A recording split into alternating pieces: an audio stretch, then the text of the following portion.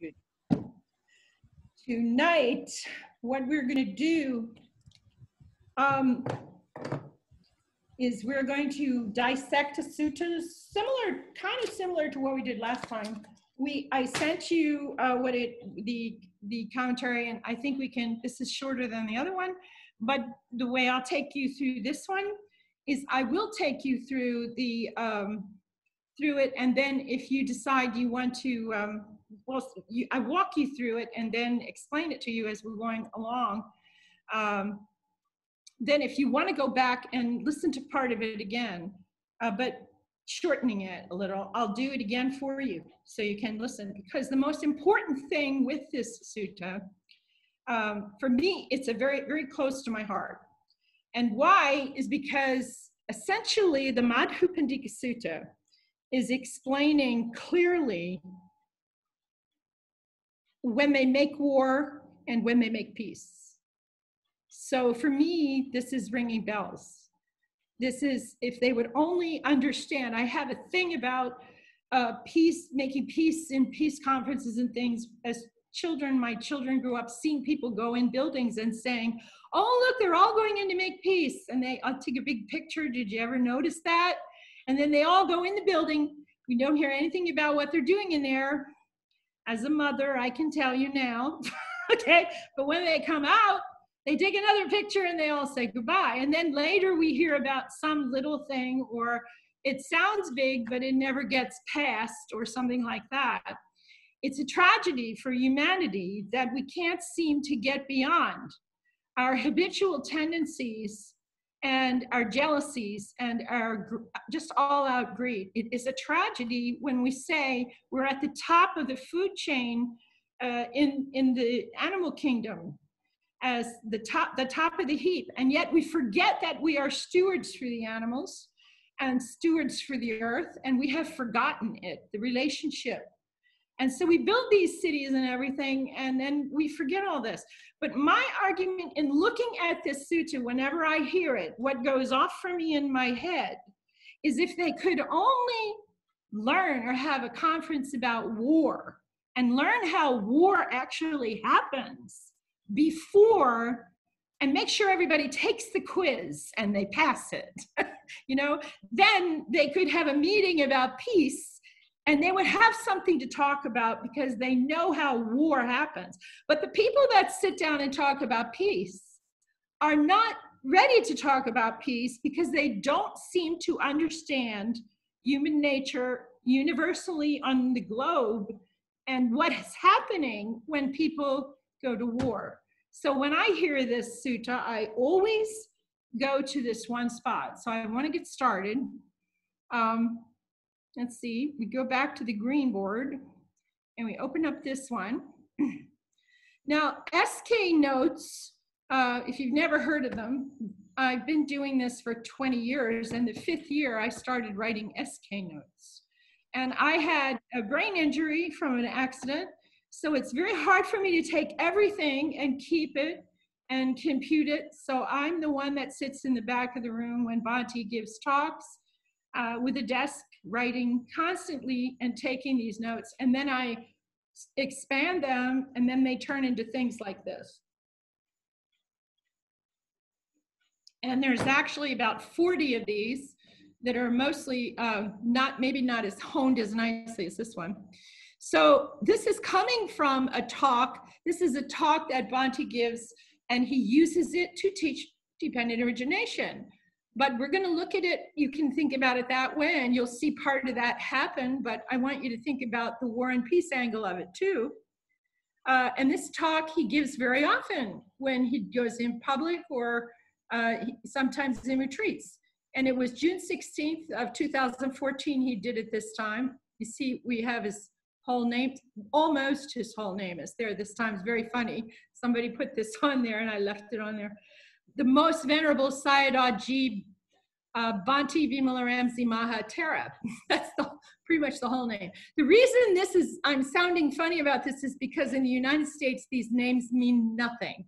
Titles mean nothing.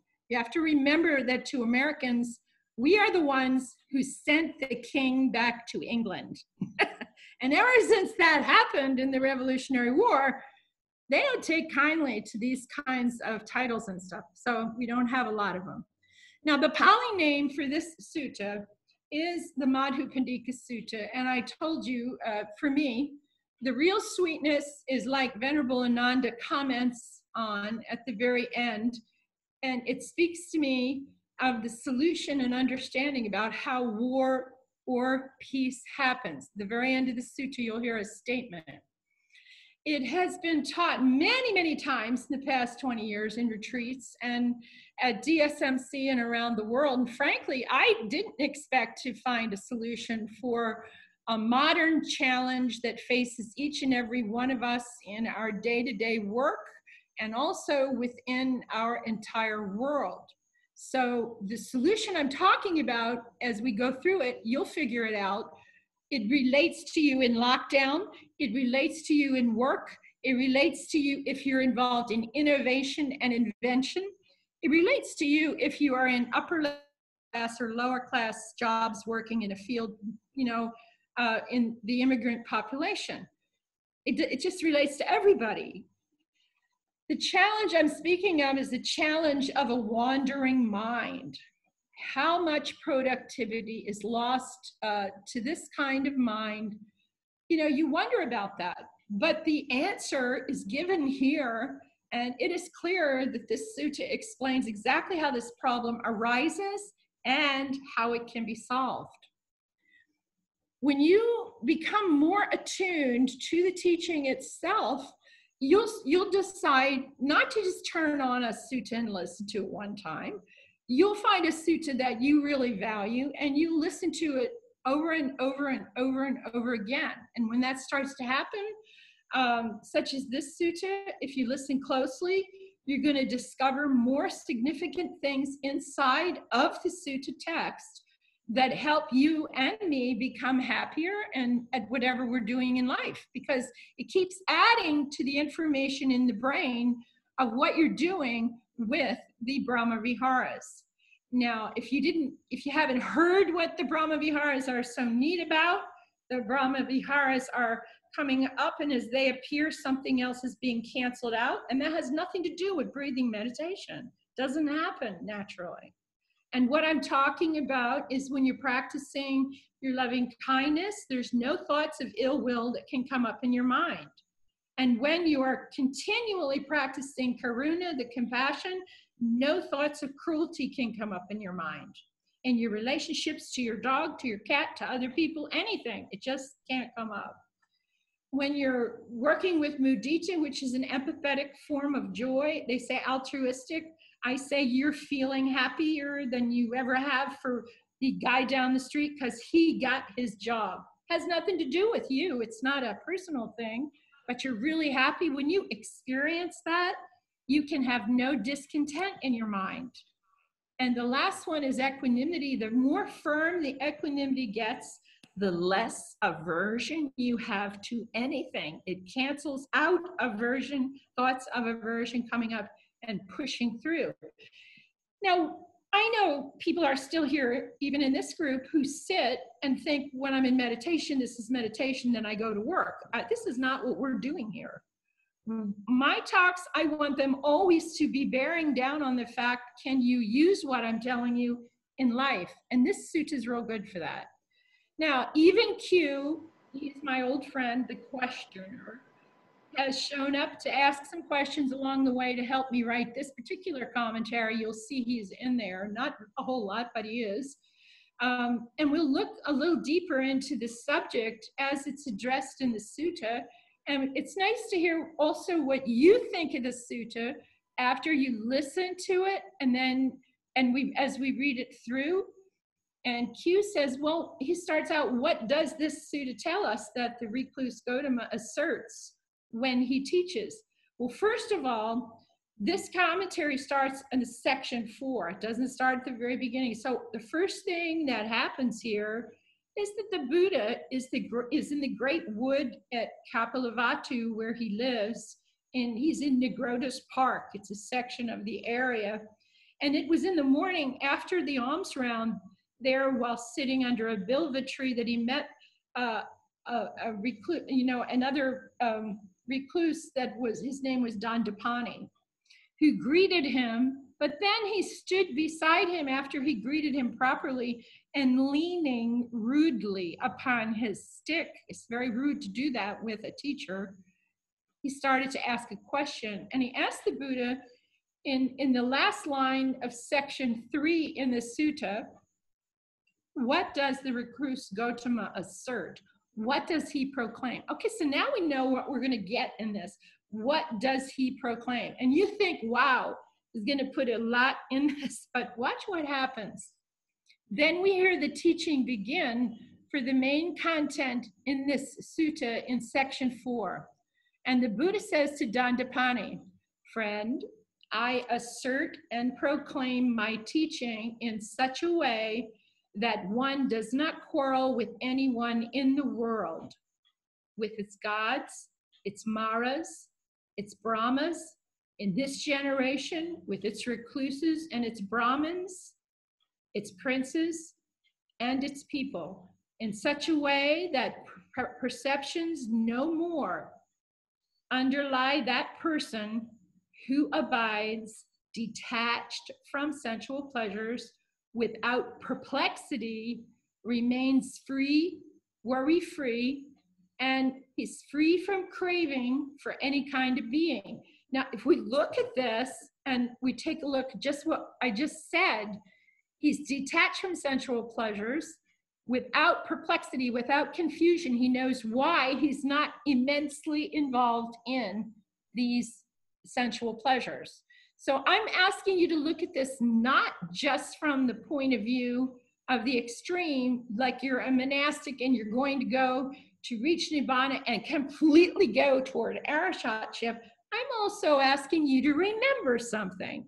There's a lot that happens between the time you start your meditation practice until that level comes along. And in between, you can practice these things at all different levels. So keep it in mind. This is applying to you also. It's one of the ones that you can say most of the sutta is applying to both lay people and monks, but you have to use your common sense. If you're a lay person, you don't try to live by the Katimokkha in your house or the Vinaya, okay? You live by 5 precepts. And you don't, my favorite example is someone who decided in a row house of condominiums, he was going to live like a monk, so he didn't cut his grass anymore or take care of his garden or his path to the door. But the whole place was gorgeous except for his place. It looked like nobody lived there. It must be for rent or for sale. It was just a mess. Well, that's because he said, well, I can't cut the grass. Well, wait a second. You're not a monk. You're a lay person, and you don't abandon your family and lock yourself in a room and just sit all day. And you don't decide you're not going to collect the beans when they come ripe in the vegetable garden. You can't pick them. You can only point to them. So if nobody can come and pick them, we can't go get the beans or dig the carrots or get the potatoes. These things are eccentric. So we have to get things and keep balance in our mind. So sensual pleasures without perplexity means without being confused, all right, remains worry-free. He's not worried all the time about the future. Oh, what might happen, what might happen? And he's free from craving for any kind of being. And being has 2 meanings. Being is craving for the next life in the extreme, but also being, we translate, this is like the Bhawa piece, okay? And we say this is habitual. Your habitual reactions live there in that link. So you're not craving for any kind of reactions. When people say something to you, you're just going to say, mm-hmm, uh-huh, whether you believe it or not. You're going to just say, uh-huh, uh-huh. Remember, everybody wants to be agreed with and everybody wants to be loved. So agree with them and love them. Can't hurt you because in Nietzsche, 5 minutes later, you're on your own and they're gone the other way. So why cause a big, problem? That's the way this is. So then the questioner, he says, the questioner in this sutta asked the Buddha, how do you assert and proclaim such a teaching as this? The Buddha then explains, now these are what you can write down. If you got this paper, you should take, that's why I put it like this so you could see all of them. The students are taught to go to the source, to learn how perceptions and notions born of proliferation beset a man. Give a man trouble is what that means. To beset a man means to give the man trouble in his mind.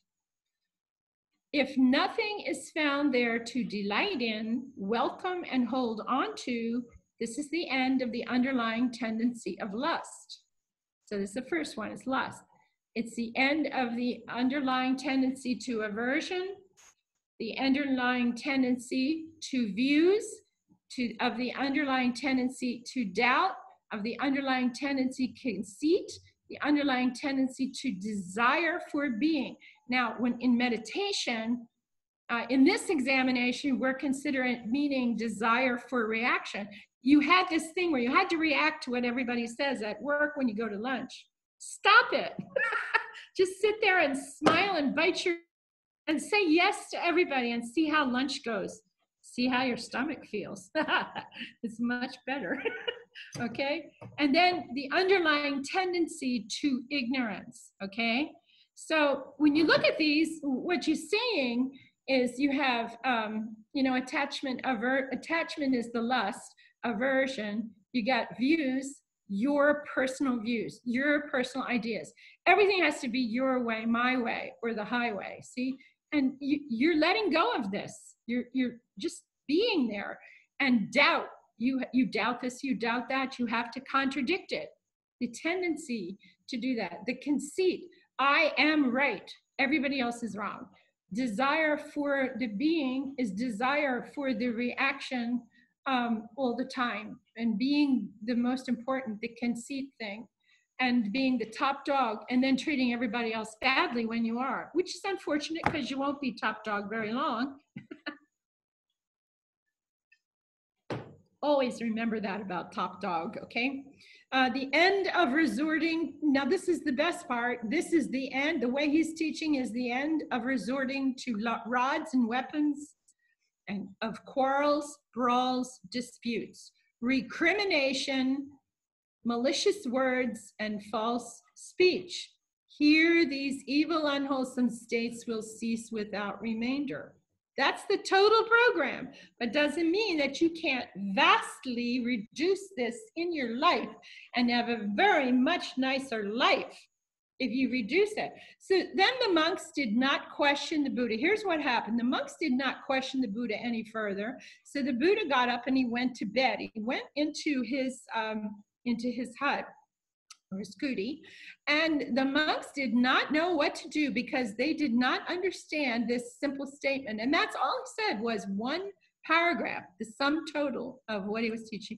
So then one of them suggested they go find the Venerable Kachana. There's these two monks, Kohita and Kachana, Venerable Kachana and Venerable Maha Kachana.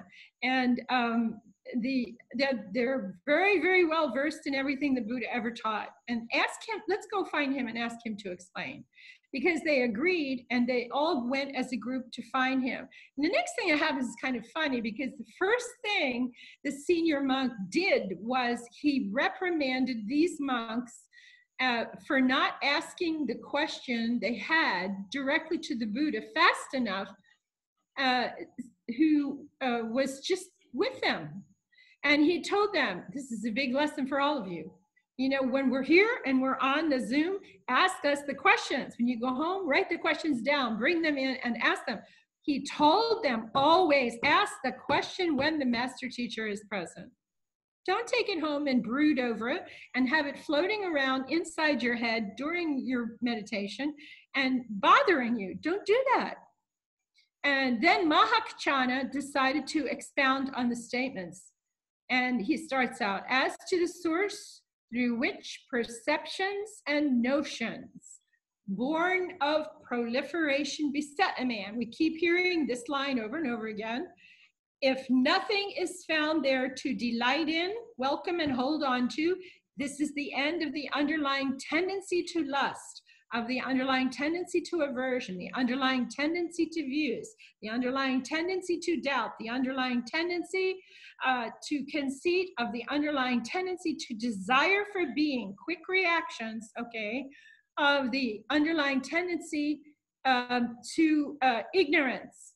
This is the end of resorting to rods and weapons, to quarrels, brawls, disputes, recrimination, malicious words, and false speech. Here these evil, unwholesome states will cease without remainder. I understand the detailed meaning of this to be as follows. So here, Venerable Kachana repeated the result of training to give up all underlying tendencies to them. Now we jump over to 16, because what I took out of here was the way he reprimanded the monks. I didn't want to keep that. I just wanted to keep the meat of the meat, because you know, we all know what it's like to be scolded by the elder. Okay, now we go through, and this is what's important. When you have the book and you just have dots in it, don't cheat yourself. Either sit there and type it out or tell me which one of the suttas you want to use, and we probably have it on file where the whole sutta has been reconstituted. Why do I want you to hear the lesson 6 times in a row? Because I want you to close your eyes and I want you to go through this, all right? So you can relax and close your eyes and I'll go through it. Dependent on the I and forms, I consciousness arises. The meeting of the 3 is contact. With contact as condition, there is feeling. What one feels, that one perceives. What one perceives, that one craves. What one craves, that one thinks about. What one thinks about, that one mentally proliferates. We're going to define all this as we go along. With what one has mentally proliferated as the source of the problem, okay, perceptions and notions born of mental proliferation beset a man or a woman with respect to their past, their future, and present forms that are cognizable through the eye. So they did it with the eye. Dependent on the ear and sounds, ear consciousness arises. The meeting of the 3 is contact. With contact as condition, there is feeling. What one feels, that one perceives. What one perceives, that one craves. What one craves, that one thinks about. What one thinks about, that one mentally proliferates. Makes it grow, you know. With what one has mentally proliferated as the source, perceptions and notions born of mental proliferation beset a man or woman with respect to their past, their future, and their present forms cognizable by the ear, through the ear. Dependent on the nose and odors, nose consciousness arises. The meeting of the 3 is contact. With contact as condition, there is feeling. With what one feels, that one perceives. What one perceives, that one craves. And what one craves, that one thinks about. And what one thinks about, that one mentally proliferates. And with what one has mentally proliferated as the source, perceptions and notions born of mental proliferation beset a man or woman with respect to their past, their future, and present forms cognizable through the nose. It's interesting. It's supposed to be odors through the nose, so I oopsed it when I typed it. Sorry. Dependent on the tongue and flavors, tongue consciousness arises. The meeting of the 3 is contact. With contact as condition, there is feeling. With what one feels, that one perceives. What one perceives, that one craves. What one craves, that one thinks about. What one thinks about, that one mentally proliferates. With what one has mentally proliferated as the source, perceptions and notions born of mental proliferation beset a man or woman with respect to their past, their future, and present forms cognizable through the tongue. There we go, flavors cognizable through the tongue. Help me, May, we got to rewrite this one. Just a little oopses there. Dependent on the body and tangibles, body consciousness arises. The meeting of the three is contact. With contact as condition, there is feeling. What one feels, that one perceives. What one perceives, that one craves. What one craves, that one thinks about. What one creates. With what one has naturally proliferated, mentally proliferated, as the source, perceptions and notions born of mental proliferation beset a man in respect to the past, their future, and present sensations cognizable through the body. Dependent on the mind and mind objects, which are thoughts, mind consciousness arises. The meeting of these three is contact. With contact as condition, there is feeling. What one feels, that one perceives. What one perceives, that one craves. What one craves, that one thinks about. What one thinks about, that one mentally proliferates. With what one has mentally proliferated as the source, perceptions and notions born of mental proliferation beset a man or woman with respect to their past, their future, and present thoughts cognizable through the mind. When there is an I, a form, an I consciousness, it is possible to point out the manifestation of contact. Now, this point is extremely important because this statement is agreeing with the idea that you can learn to detect the symptom of arising craving and clinging if you are practicing a meditation that assists you to observe properly by carefully watching, and you understand how contact operates. Contact is always the sense door plus the sense door object plus the sense door consciousness. So the I and forms and I consciousness, then I can have contact. The ear, sounds, ear consciousness, then I can have contact with the ear. The nose, odors and nose consciousness. The tongue, the flavor and the tongue consciousness. The body, sensation and the body consciousness. See how it's working? Those three pieces are what formulate, like a formula, contact for it to happen. What is exciting is that the symptom is as important as if you have a broken engine of some kind and suddenly you see how it is broken. Like if you're working on a car and you just can't figure it out. And all of a sudden you see it's the distributor cap, or there's something wrong with just one or two pieces in the engine. If you know how it is broken, then there is a chance that you can fix it. The Buddha taught us an escape from this problem of suffering when he gave us right effort. That's what we were missing. The 6th, 7th, and 8th fold of the Eightfold Path. If we change what they mean, we don't define them quite right, it doesn't make sense anymore that they could have this practice within those three parts. If we understand right effort, then all of a sudden we've discovered the part that made it so nothing worked.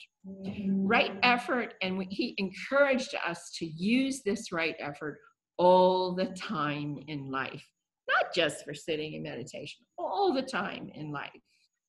He knew that we would be able to learn to see the symptom of arising craving once we knew very well how the line of human cognition works. In the following, you define the word manifestation is an event or action or object that clearly shows or embodies something abstract or theoretical is happening. Manifestation. The manifestation, something happens and then something is manifesting. The first obvious manifestations, the first signs of global warming are the example. In our case, it's the first signs of arising craving. The change in the tension and tightness in the body, and that includes the mind is the first place you see it, but you can sense it happening in the mind or the hands or anywhere in the body. Suddenly you sense this change. That's where your mind is trained to pick up. That's the cue for the 6 R's, for the mind to just do it. And you don't think about doing it anymore. So can you see a manifestation? Yes, a manifestation is a sign. It's, and in this case, you can learn to identify the sign, the manifestation of this contact when it's happening, okay? Okay, back to the sutta. When there is a manifestation, okay, here we go. When there is a manifestation of contact, it is possible to point out the manifestation of feeling. When even feeling is coming, you can get that good. The first thing you start looking for when you're training is the arising of the ignition of the craving, the rising of the tension, like almost like you're gonna, you know, you squeeze what you say, a lighter to light the stove. I have to push the button. So there's tension in my finger. And when I click that button and light the stove, I'm lighting craving, see? But I have to do this first. I have to tense my finger and put it on that and push it and make the flame come. And that's one of the steps that's happening from feeling into craving, you see? So here he takes you, you can point out the manifestation of feeling. When there is the manifestation of feeling, it becomes possible to point out the manifestation of perception, of what it is that you are perceiving. We're going to define these in the next piece. When there is the manifestation of perception, it is possible to point out the manifestation of craving very clearly. When there is the manifestation of craving, it is possible to point out the manifestation of thinking. When there is the manifestation of thinking, it becomes possible to point out the besetment of perception and notions born of mental proliferation. Okay, now this next one, after I finished, I didn't have time, but one of the things I want to do with this is take the what I'm doing in this next paragraph and put it up into the first paragraph. Maybe you can help me to do that, okay? The one we just read. Here we go. When there is an ear, a sound, and ear consciousness, it is possible to point out the manifestation of contact because those 3 pieces are there. When there is the manifestation of contact, it is possible to point out the manifestation of feeling. When there is the manifestation of feeling, it is possible to point out the manifestation of perception. Now, this signals that perceiving something was occurring, naming something. This is sanya. This is one of your aggregates: body, feeling, perception, thoughts, and consciousness. Perceiving means to name something. You have to have that ability to experience. The aggregates are set up as the parts of the being. They're also set up as what is vital to have in order to experience the experience, to go through the experience. So you have the body, you have feeling, you have perception that happens, you have thoughts that arise. After I name it, you start thinking about it.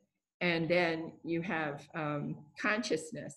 And these pieces, you're consciously aware of it. And that's how you're experiencing your life experience. When there is the manifestation of perception, it is possible to point out the manifestation of craving. Tanha is the craving, and signs of desire or aversion are happening in this. It is when the atta comes up, the I like it or I don't like it mind. That's what your craving is. Now, when there is the manifestation of craving, once you feel yourself I happening, okay, the opinion and everything, it becomes possible to point out the manifestation of thinking. Now, this thinking piece, signs or thinking, this one is thoughts, and this is vitaka occurring. There are two pieces you'll if you do get involved in concept and reality, you're going to see this vitaka, vichara, and then papancha. And vitaka is like this: the thought comes up. There's the thought, okay, and then when you're thinking, that's when you're analyzing. So the vitaka was like, there's the thought, and the vichara was the beginning to thinking about the thought. And then the ongoing thing becomes what's here at the bottom. I'll show you.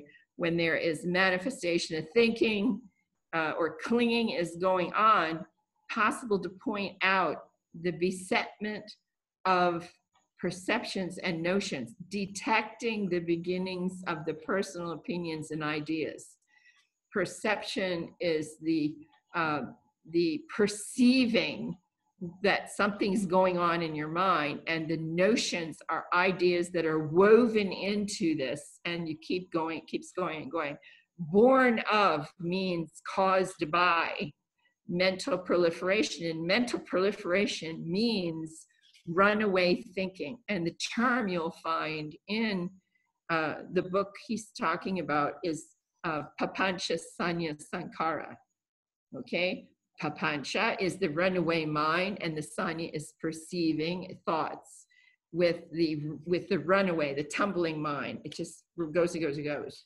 And this is bothering some people, you know, and the thing is, part of growing up thinking that when your mind starts operating, you don't have any control over it. That's just not true. You do. You are steering the boat. You don't disappear. Don't get the self and no self and think you should have no self and come to me and say, well, there's nobody in here. I'm just supposed to sit here and just let everything happen. Well, good luck. That's about as valuable as if I put you in the boat and say, you should be an island unto yourself. So I'm going to shove the boat off and send you over to live on the island. We'll come back and get you in 5 years. But I'm not going to give you any instructions before you go to the island. So do you think you're going to be any better when you come back off the island? No, because you didn't go over and get the instructions first and from the teacher and then go to the island, be by yourself. That's a little different, okay? So when there is a nose, an odor, nose consciousness, it is possible to point out the manifestation of contact. When there is the manifestation of contact, it is possible to point out the manifestation of feeling. When there is the manifestation of feeling, it is possible to point out the manifestation of perception. When there is the manifestation of perception, it is possible to point out the manifestation of craving. When there is the manifestation of craving, it becomes possible to point out the manifestation of thinking. And when there is the manifestation of thinking, it becomes possible to point out the besetment of perceptions and notions born of mental proliferation. When there is a tongue, a flavor, and tongue consciousness, it is possible to point out the manifestation of contact. And when there is the manifestation of contact, it is possible to point out the manifestation of feeling. When there is the manifestation of feeling, it's possible for you to point out the manifestation of perception. When there is the manifestation of perception, it's possible to point out the manifestation of craving. When there is the manifestation of craving, it's possible, it becomes possible to point out the manifestation of thinking. And when there is the manifestation of thinking, it becomes possible to point out the besetment of perceptions and notions born of mental proliferation. So one of the things he's definitely telling you over and over again here, you know, I'm telling you, when I train you, it is possible for you to detect these things. You get it? That's what he's saying in each one of these paragraphs.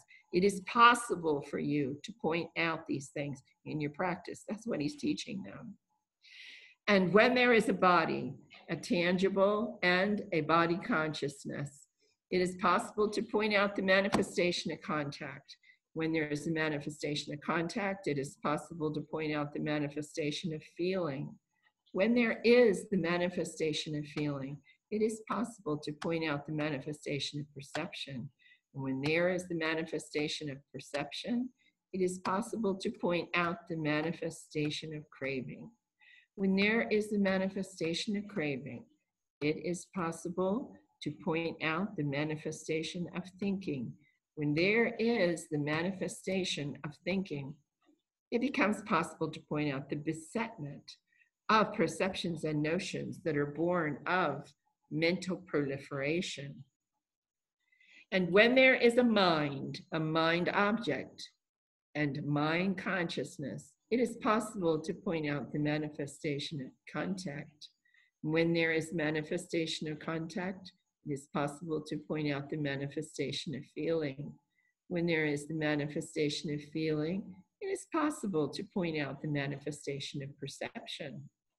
When there is the manifestation of perception, it is possible to point out the manifestation of craving. And when there is the manifestation of craving, it becomes possible to point out the manifestation of thinking.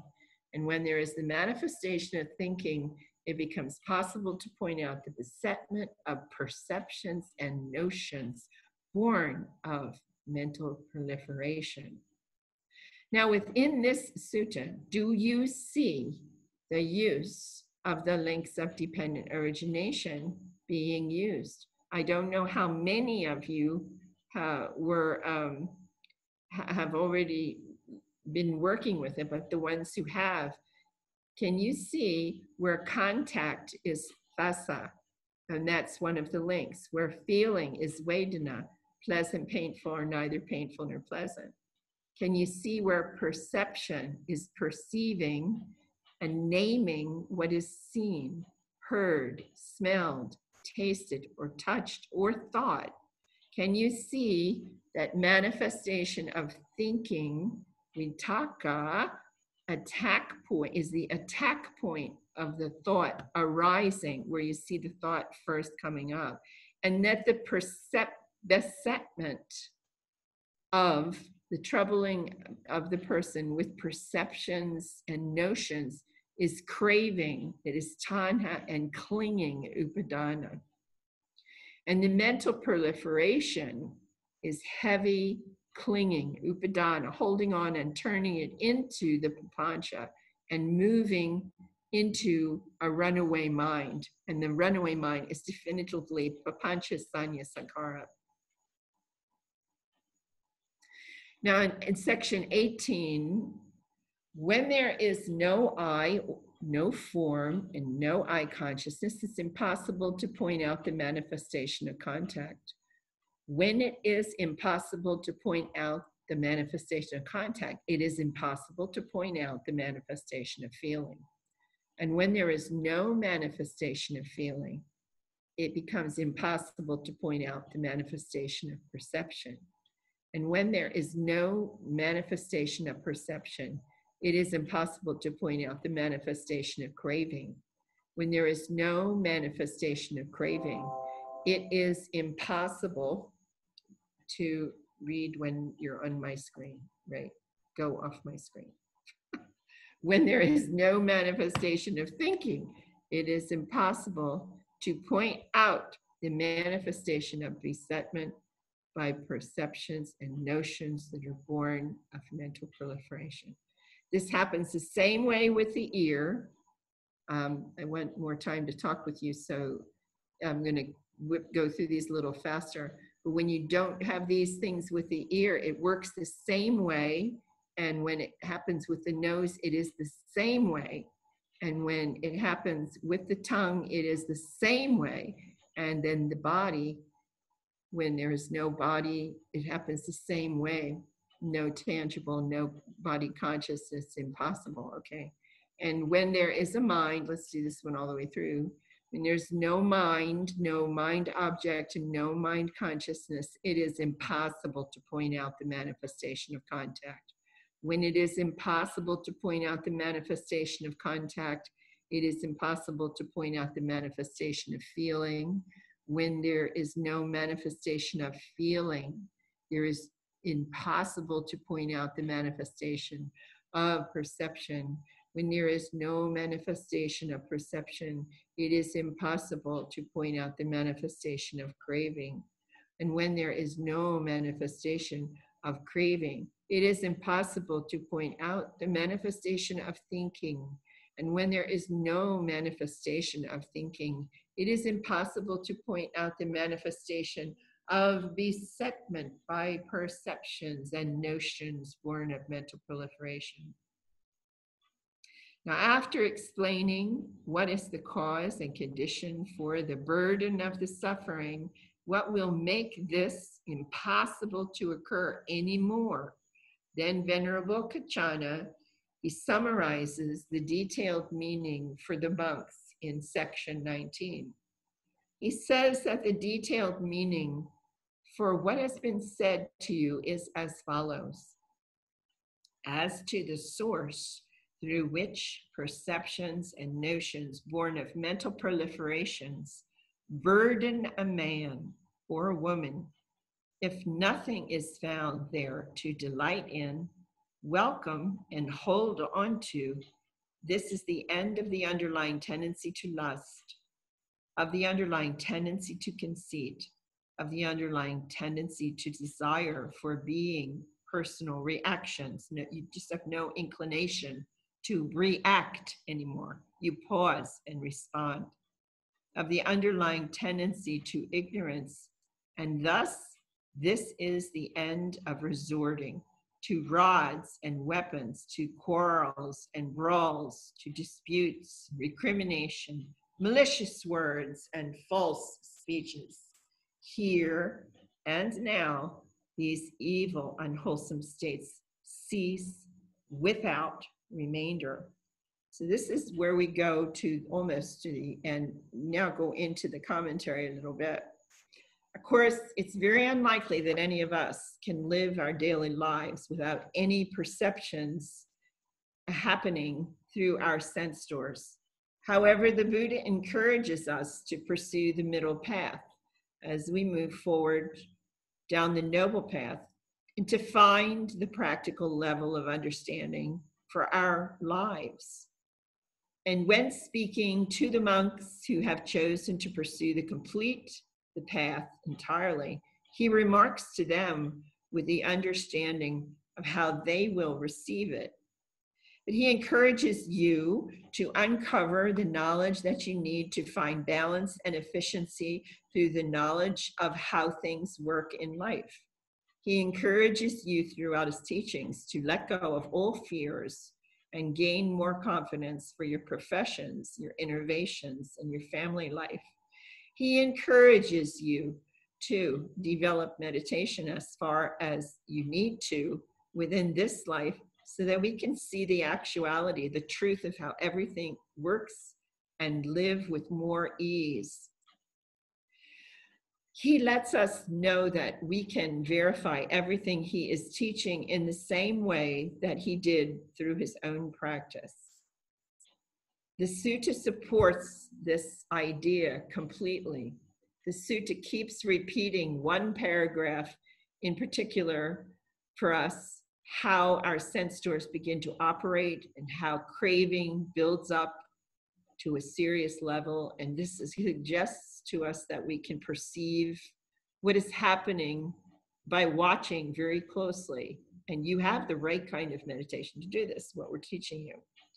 The Buddha lets us know this is possible repeatedly. He says it is possible to point out the manifestation of contact. When there is the manifestation of contact, at that point, it is possible to point out the manifestation of feeling. When there is the manifestation of feeling, it is possible to point out the manifestation of perceiving something, naming it. And when there is the manifestation of naming something, of perception, it is possible to point out the manifestation of craving is coming, pushing, happening. And when there is this manifestation of craving, it is possible to point out the manifestation of thinking. You can see where you feel the urge of I like it, I don't like it, and then fall into why you don't like it or you like it. You want it or you don't want it. The attachment or aversion, you feel it. And then there is the manifestation of thinking. If that is there, it becomes possible to point out the manifestation of besetment of perceptions and notions that are born of mental proliferation. The word manifestation means coming into being or arising, which holds tension in it. And the idea is that as contact comes into being, there are changes in our condition that we can detect. It becomes possible to see the point where feeling arises and perception jumps in to name what came up. Watching closely in your practice, you can then notice slight shifts in tension and tightness. And this is where Atta is setting the spark, getting ready to set the spark for craving to heat up and burn us. We can learn to detect this point as we develop our practice. It's your cue to do your 6 R's. And then you can begin to notice how thinking arises and how it expands from craving into clinging. It becomes possible to notice how things change at that time when the proliferation of thoughts begin to happen. And this is the runaway mind. This thinking is obviously the clinging link in the process of dependent origination, stated under a different name in translation within the sutta. If a meditator has been tranquilizing the mind and the body properly while they're meditating, by using the steps of right effort during practice, as the tension lowers in the head, it is possible to notice an increase in the level of tension and tightness as any expansion of thought proliferation gets going. This is the principle of the lower that your tension is and tightness in your body as you're practicing, not trying, just being there, just watching. That's why it's so important to get out of the way, to step back, to sit back and just be there, to go into your sittings with the mindset, I'm just going to sit here to see what happens next. I don't make anything happen. I'm not in charge of doing anything to make this happen. My instruction is to sit here and to just be here and allow it to happen. So rather than make it, we want to allow it. Rather than do it, we want to just be and observe. What will the mind do if you stop putting any pressure on it? So what does Q says, what does this really mean? Well, for those students who are practicing the 4 steps of right effort, by applying the 6th step in the cycle of training, they will surely see the point where they can let go sooner to stop the flow of the thought proliferation and change the outcome of any interaction that's occurring in life. Somebody's getting you upset in a group of people and you're talking, and you feel tighter and tighter and tighter. You're really annoyed and you really want to, I'm telling you, bite your lip. Don't say a word. Agree with everything. Leave it alone. Have your coffee, have your lunch. Just listen. Watch what happens. Watch how the people get all tight. Watch how it works. and they don't know what's happening to them. Watch it sometime at lunch with people. This is nice to know too, because for those of us who are working in everyday jobs in this world, this gives us a good opportunity to learn how each sense door operates step by step. That's what this is about. To show you every single one of those doors is working exactly the same way, including mind. And once we see this, we can relax mind's attention off a distraction faster. If we're allowing mind's attention to move away from our work, we can relax the mind and the body will follow. Each time that we do that, we are letting go of unessential information. And this lets us keep on working more in comfort for longer periods of time with a smile. All the while, no matter how long the shift is, we know there will be an end to it because of anicca, because all things are impermanent. And so whenever we detect a rising tension and tightness at any level in our practice, even as perception happens to shift into thinking, it is then that we have detected an early symptom of craving, which is the very point where we begin to take things personally.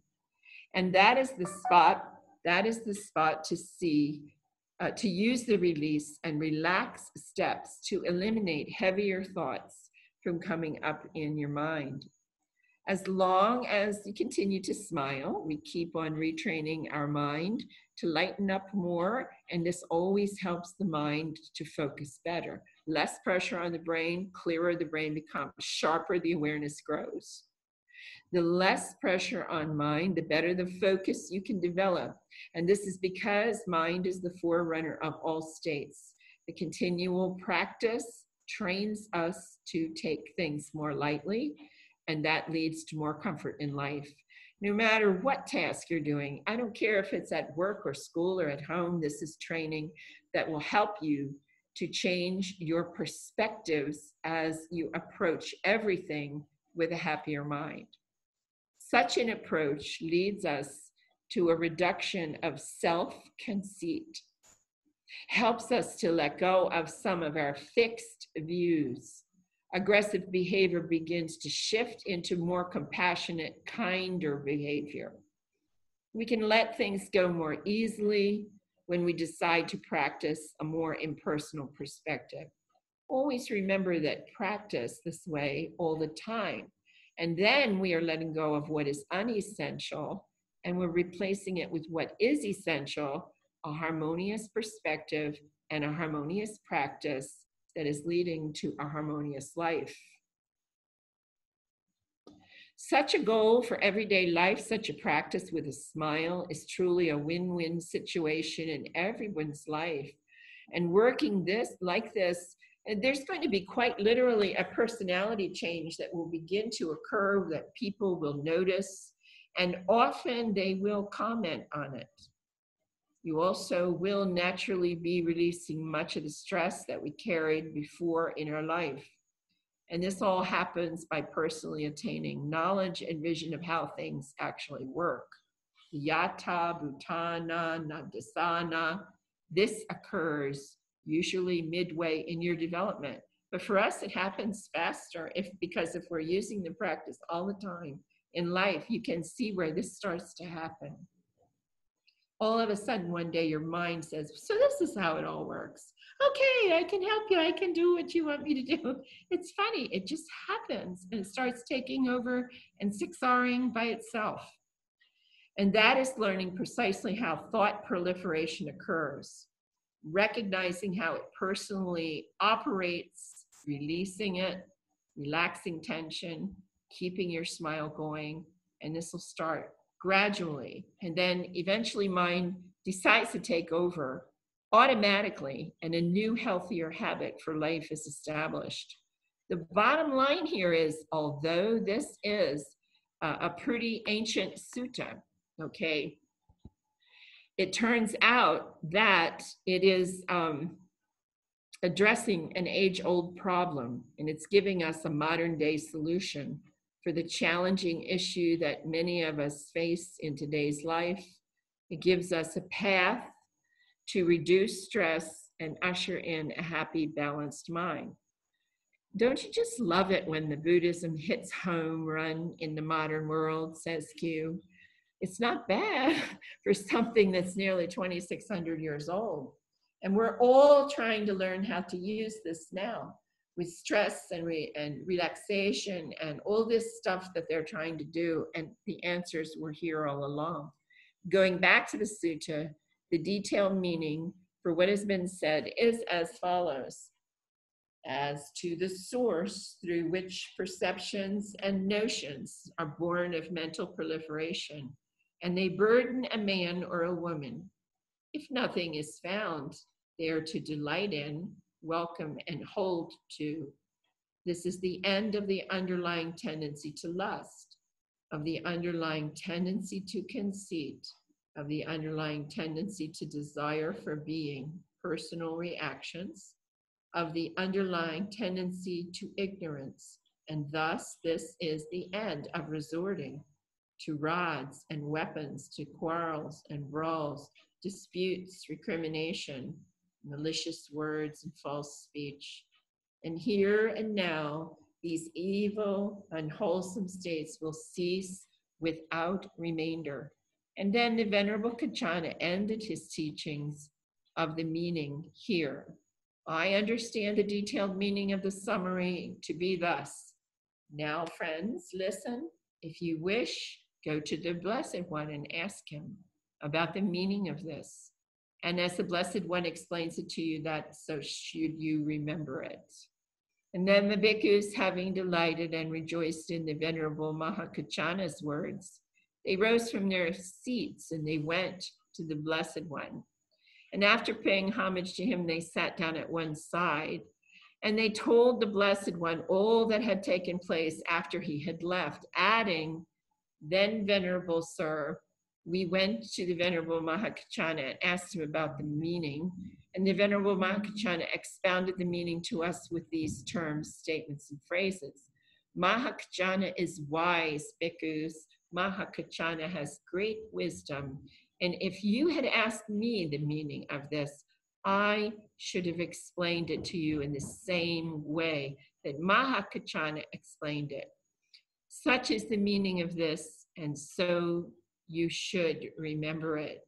When this was said, the Venerable Ananda, he said to the Blessed One, Venerable Sir, just as if a man was exhausted by hunger and weakness and came upon a honey ball. Wherever he would taste it, he would find a sweet and delectable flavor, and so too, Venerable Sire. Any able-bodied and any able-minded bhikkhu, wherever he might scrutinize with wisdom the meaning of this discourse on the Dhamma, would find satisfaction and confidence of mind. Venerable Sir, what is the name of this discourse on the Dhamma?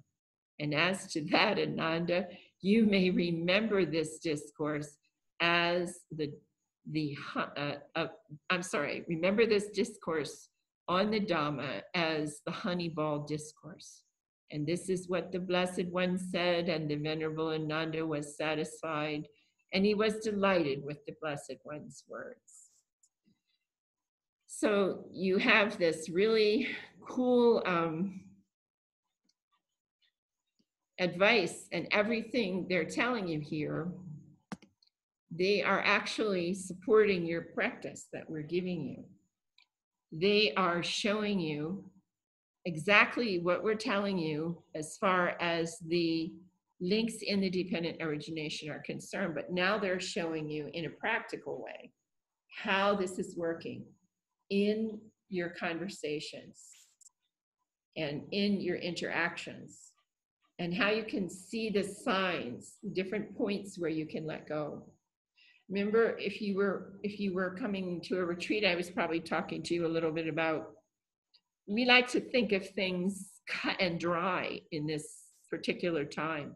We talk about equanimity, we say, oh, equanimity comes and it's there in the fourth jhana, just like that. See? But the equanimity has many, many different degrees of development. And so does your observation, so does your perception, so does the way that you decide to use your 6 R's. When is it that you recognize it? It doesn't have to be when you're already far away from your object of meditation. You can monitor what's really happening.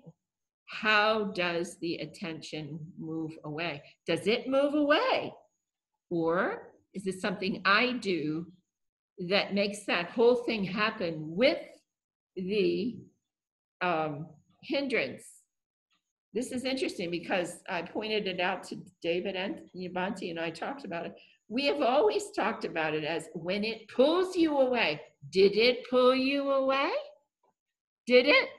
You think it did because you felt like something was pulling you away. But what's really happening is the motion feels like that is happening. But the truth is that you let your mindfulness down. You let it drop. The mindfulness was your observation power. You let your interest fall away on whatever your object was.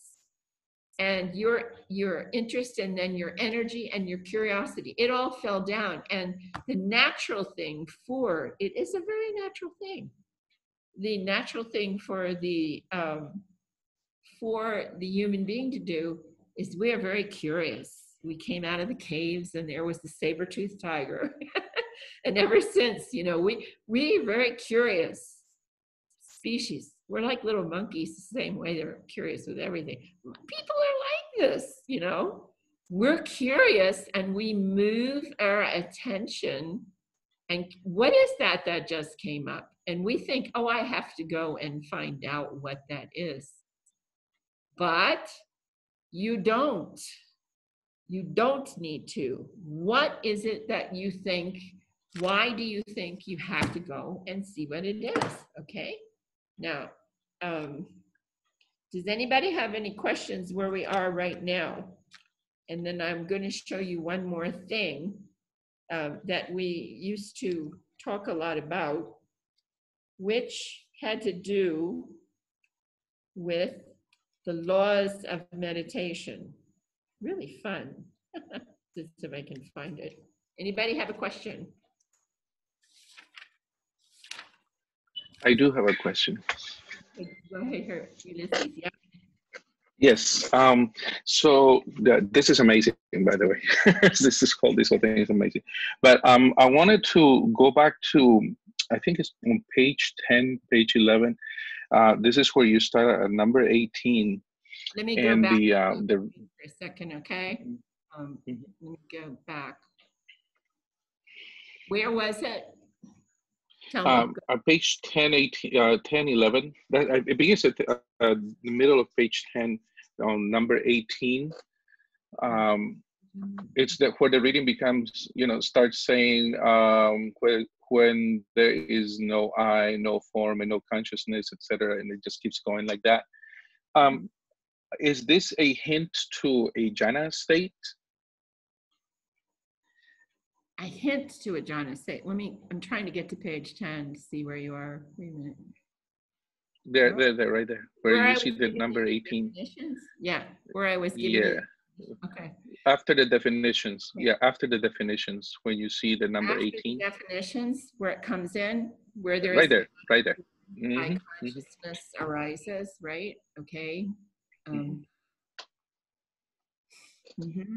It is impossible. If there is no I, no form, no, it's not. Okay.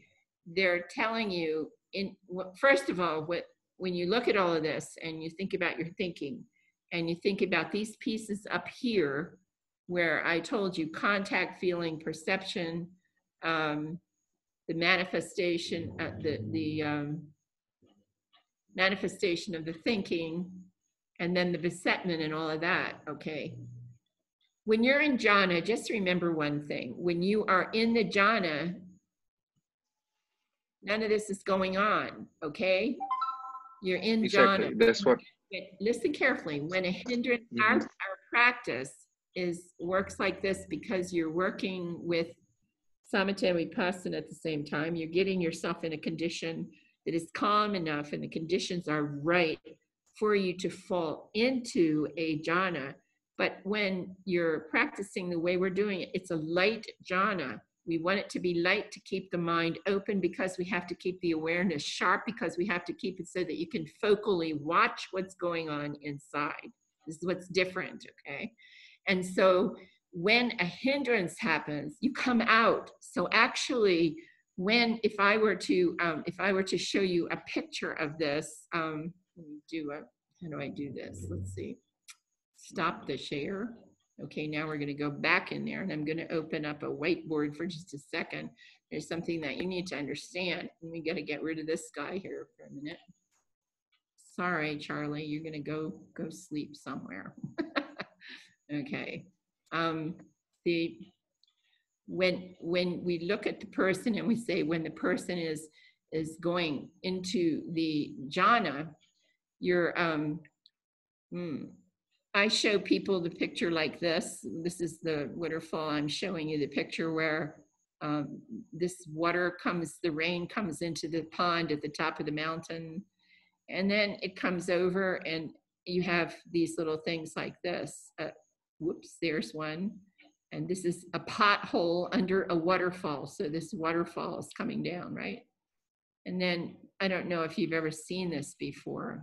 2, 3, we'll just go as far as the 4th jhana, just for this experiment. We go goes all the way down to where you fall off the end into cessation and come out and experience Nibbana. So when you fall into this, when you're practicing in the beginning, you're working towards practicing until the conditions are right, where this gets full enough that you can fall into the 1st jhana. Okay. Now, when you're in the jhana, when you're in here in the water, okay, and you're in the jhana, and if a hindrance happens and you move your attention to move over to the hindrance to see what it is, you have left the jhana. Your mindfulness, which is your observation, and your energy has weakened and fallen down, and your interest, and when it slips, you're not in there anymore. So actually, if I don't know exactly how to show you, but the hindrances are out here, and for you to get involved in one means you have to leave here to go to them, and then you're not in jhana anymore. So our practice is described in the text very well, that the samatha and the vipassana are both happening evenly yoked together. Something that's evenly yoked together are like 2 bulls like this, okay? These are the 2 bulls, okay? And these bulls are pulling a cart, a big cart behind them like this. They're pulling a cart. So when they have they're yoked together, the yoke goes down to this, and the harness goes like this over this bull, and it goes like this over this bull, okay? You jump out to experience the hindrance and go back into the jhana. So you're going in and out. Now, as you it's a unique practice if we talk about it, because we hear when they talk about it, absorption jhana, and you get to jhana, they want you to stay there for 6 months to a year. Then they want you to go to the 2nd jhana. So you may have discovered that in 5 or 10 years to get to this one, you may get in there, but you can look at a long time. It'll be a shorter time because you did it one time, just like any of this. The next time it's easier, but they want you to stay in it and become totally, our approach is different. There's nothing in the text that says you should do it that way. That whole approach comes from something he was practicing before his mind was liberated, before he was awakened. And it came back on top of it after he was gone.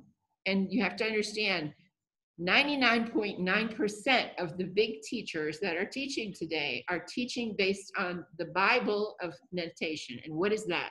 The Visuddhimagga. And what is the Visuddhimagga is very important to understand. The person who put that big book together, okay, that big book, it's not that he put it together or wrote it and he's an author and he's a meditator. He's an intellectual and a Pali scholar and was an academic. And his job wasn't to write a book about what the Buddha said or did or taught. His job was to pull together 225 commentaries, condense them and compile them into one book and say, this is what Buddhism was. And then uniquely, like some kind of movie script, the library burned down and the 225 commentaries are gone. So none of us can look and see what they really said. But when he met something he didn't quite understand, he worked it out. And he worked it out in this way. In the section, 1/3 of the book is meditation. And when he figures something out, the problem is he was a Brahmin for longer than he was a Buddhist monk when he comes over to do the job. See the problem? He grew up as a Brahmin family practicing the old way. So when he has a question on meditation, that's where he goes. Because in his world, we predict, this is all me just predicting what it is. Nobody really knows, but you're looking at somebody who has to, that's a question about, well, I practiced all those years with our family priest and, you know, in my village, and this is the way we did everything. So it must mean that. So when he solves a problem, that's how he solves it. Because why? Because the book was based on the commentaries. They decided along the way after the Buddha was gone, what we're teaching you, his exact words, was just for the people and for the farmer and just simple stories and stuff like that. And not really, the really good stuff is coming from the Abhidhamma, which is fascinating because that didn't even get written until 300 years after the Buddha's gone.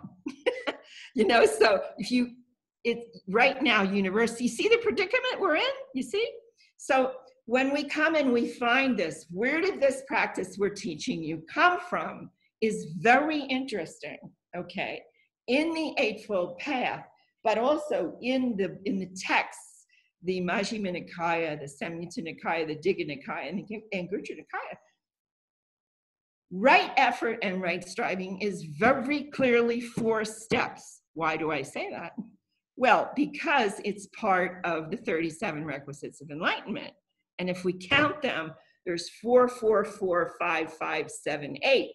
So there's 4 foundations of mindfulness, 4 spiritual powers, 4 steps of right effort. Got it? The 4 steps in right effort in the text in the suttas basically says, recognize when you have an unwholesome mind state in your mind.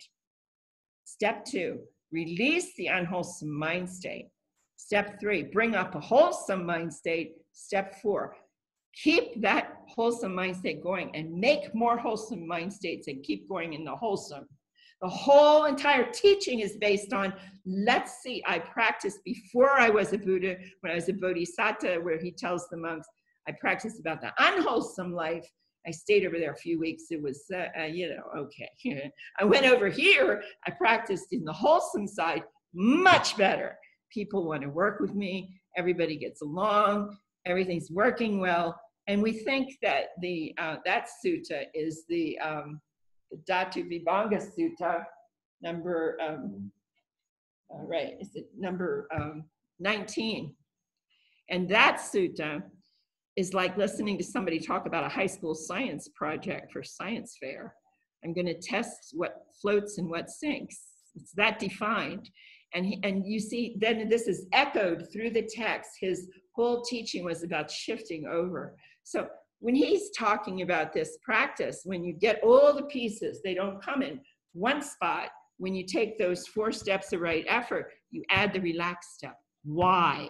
Why do we do that? Well, we tested it, but why did Bhante put it in there to begin with? Because the best recorded, preserved instructions for a meditation happen in the Anapanasati Sutta, the instructions, and there's 16 dyads, okay, 16 2-part pieces, makes 16. And in there are steps that have to do on the in-breath, one tranquilizes the bodily formation, and the out-breath, one tranquilizes the bodily formation. On the in-breath, one tranquilizes the mental formation. On the out-breath, one tranquilizes the mental formation. Those 2 pieces have been left out of training since before I was involved 20 years back. And back into the 70s and 60s, nobody ever heard of it because it's not in the Visuddhimagga the same way. Now, when you read those, you have to have some information and understand some things about the teaching, because it could get confusing when, when you read the steps. It sounds like you should be working hard, but you have to understand that there are variations to defining the words that are used in the translation. The translation we're using is Bhikkhu Bodhi's translation. The reason we use it and are devout to it, I might add, is because it's the working translation. If we go to someone else's translation, they change words in a different way than we change some words, but only as synonyms. Get it? So if there's a word like extirpate, and most people don't know what that means, I'm going to say pull it out by the root. See, instead, if I say applied and sustained thought, you don't know what I'm talking about. I can watch 30 people. They don't know what I'm talking about. They're all sitting there. Yeah, okay. But if I say thinking or examining thought, everybody goes, oh, yeah, I know what that is. So we've spent years making the words easier for you to understand the steps. When we take you to the point where you fall into this first jhana, you still have experiences that you have to work through for the stability of your equanimity. When your jhana goes like, so it sort of looks like this: 1, 2, 3, 4. Now, fourth jhana, what happens here is there's 4 more pieces that go like this. And these are the mental states, okay, like that. And this one is infinite space. This one is infinite consciousness. This one's nothingness. And this one's neither perception nor non-perception. He wanted a big name, okay. And then it goes here, and then it falls off. When it falls off into cessation. When you turn back on, this is what we see the experience of Nibbana being. We see what happens. The mind opens in a particular way, and certain things change for you physically and mentally. And we can ask you questions, and if it fits, we can say, you probably did this. That's the way I treat it. Probably this is what this is. Now, whether you go through a series of mundane nibbanas before you go through a super mundane nibbana, which we've never seen anybody do since we've been doing this, okay? And we have, a lot of people have ideas about the arahatship being gone at this point in the development of Buddhism. But the Sotapanna, Sakadagami, and Anagami levels of attainments, the doors are still open. And each one of the fruitions are possible for each one of those. So that's 6 times you can experience a mundane nibbana where you go through and come out and make an attainment. So we've seen people happen and seen how the people change and follow them. I'm giving you a lot because I know who you are and I want to teach you, and I hope you get in my next retreat. Okay.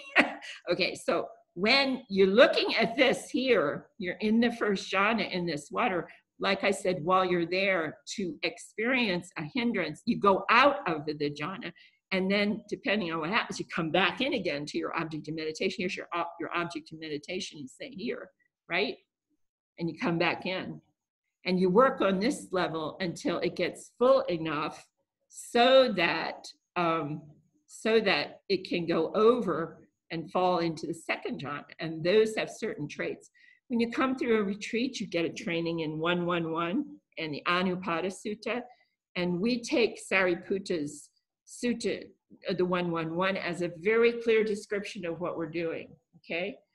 The reason I showed you the 2 bulls pulling the cart is the problem with the idea that you would separate these 2 at one point. It was hundreds of years ago. It got separated to jhana practice is samatha practice, okay? And over here we have vipassana. And of course, the nature of human beings is, my dog's bigger than your dog and mine's better than yours. So you have this thing going on between these 2 groups. And there are side effects for just doing this one, and there's side effects for just doing that one. That's why the Buddha, he figured out how he did what he did by going through to Nibbana. He changed something. And sometimes I teach that sutta, and you listen to it, you begin to learn more about it has to do with the hindrances. And he tells you all the things he tried, and he tells the monks, don't spend time doing that. And he's warning you against trying to destroy them, annihilate them, eradicate them, suffocate them, suppress them, subdue them, and all that. Leave it alone. Just release them, relinquish them, allow them, permit them, and they will just fade away. And he teaches you that what's wrong with the hindrances is they want to be fed. And when they come to visit you, the food they want is your attention. You make the hindrance bigger. You make it stronger and everything. So what happens with a hindrance, it's not happening while you're in the jhana. You when you're pulled away, you're literally pulled out of the jhana to either get involved with it or just let it go. That's what your 6 R's are about the moment you feel something. When I mentioned the laws of meditation, if I can find them, I had them. It's really funny how I keep losing these guys. I don't know why. There's 10 of them that we came up with. And when you listen to these, they're talking to you about the condition that you should be attempting to maintain while you are, here we go, while you are practicing. And the laws were something that I was curious about, and another scientist was curious about. It was a strange retreat. It was in Pohang, in Penang, down in Penang, Malaysia. And there were about 17 people there, and very good meditators from about 11 different countries. And they were, when I say good people, they were serious meditators, and they were people who did different kinds of detailed types of work and investigation, right? And they wanted to know the same thing. And so we came up with a list. The group came up with a list. So anyway, this is how your jhanas are happening in your, how it's happening here. And then when you have a hindrance, people tend to go out and get involved in the hindrance, then come back. You shouldn't be getting involved in it at all. We can show you the suttas that say absolutely do not ever engage anything that arises in your meditation. There is nothing that is important enough for you to leave your object of meditation. And that's what we're in conflict with some people saying, go sit with them until they go away. The problem is they're never going to go away because you have announced you have oatmeal, eggs, and bacon for them. You see, as soon as you're sitting there paying attention to them, you're feeding them. You see? That's the problem. And in order to go down the path real easily, if you pay attention to these laws, and you have to keep an eye on them and check as you keep a journal, what am I doing about this? So the laws go like this. Can you erase this again? Let me see if I can erase it. Okay, this one. We do have a drawing of this if you want, if you send me your email, I'll send you a picture of that. We have some drawings that we can do. Okay, and we get rid of the cows again. Get them all right. Okay, first one is the law of karma. And that's an easy one to explain, the law of karma. Just don't get involved in it. The law of karma is the first one. Kama, we say kama. Sanskrit say karma, we say kama in Pali, okay? Second one is the law of anicca. Now what we tried to do was, and this is all flexible, anybody listening to this, when you hear it, remember, you can write me a note and say, well, that's not right, or we should have this one too. Then you have a law of dukkha.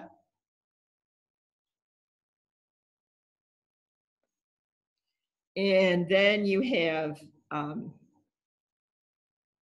the atta, and then you have the anatta, right? Then we have these, we didn't quite know what to call them. We call the one object, attitude, object, attitude. And the next one we called hindrance attitude. And hindrance, you could also say hindrance, knowledge and attitude, but we sort of said hindrance attitude. An attitude when you're flying, an attitude is are you staying steady on a course? And if you're falling off the course, your attitude is wrong. You have to fix the attitude on the gauge and change it, you know?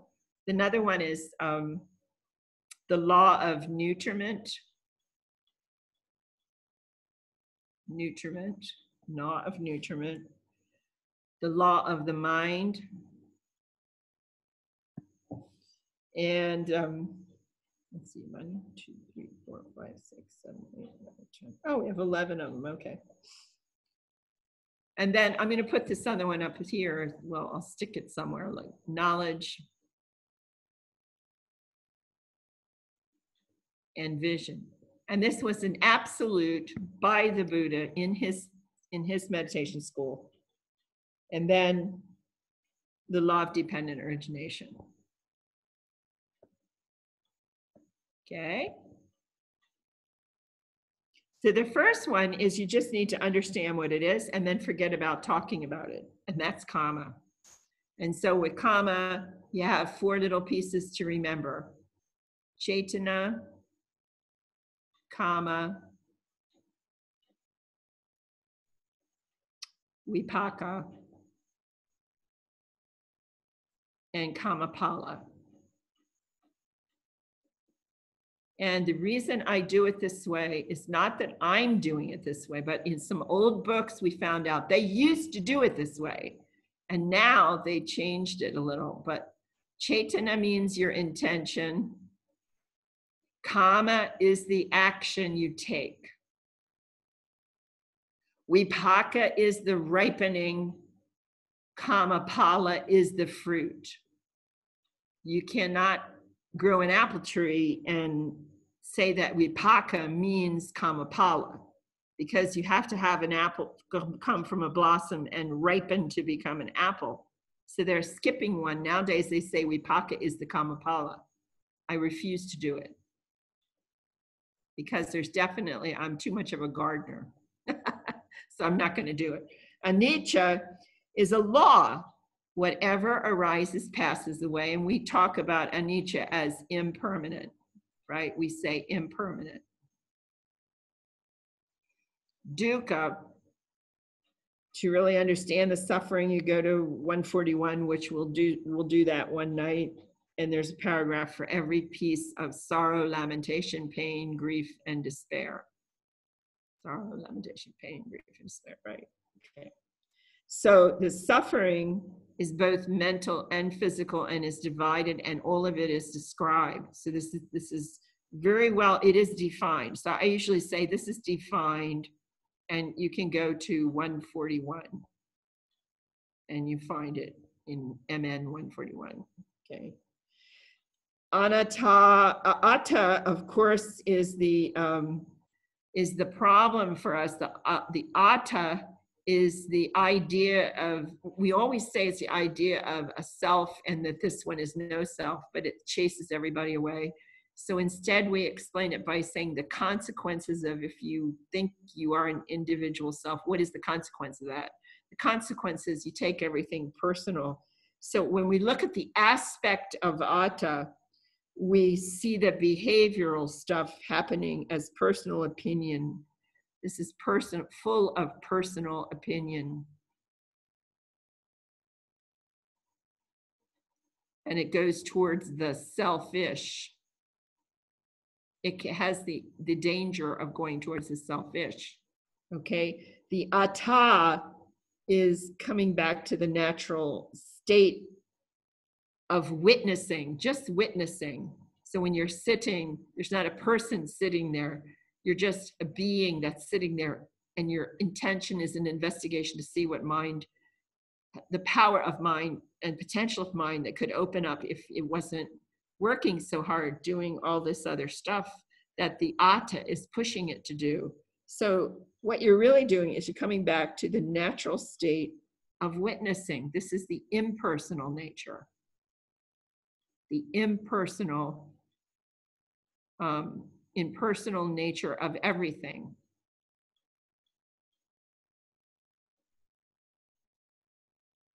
And that is the natural state.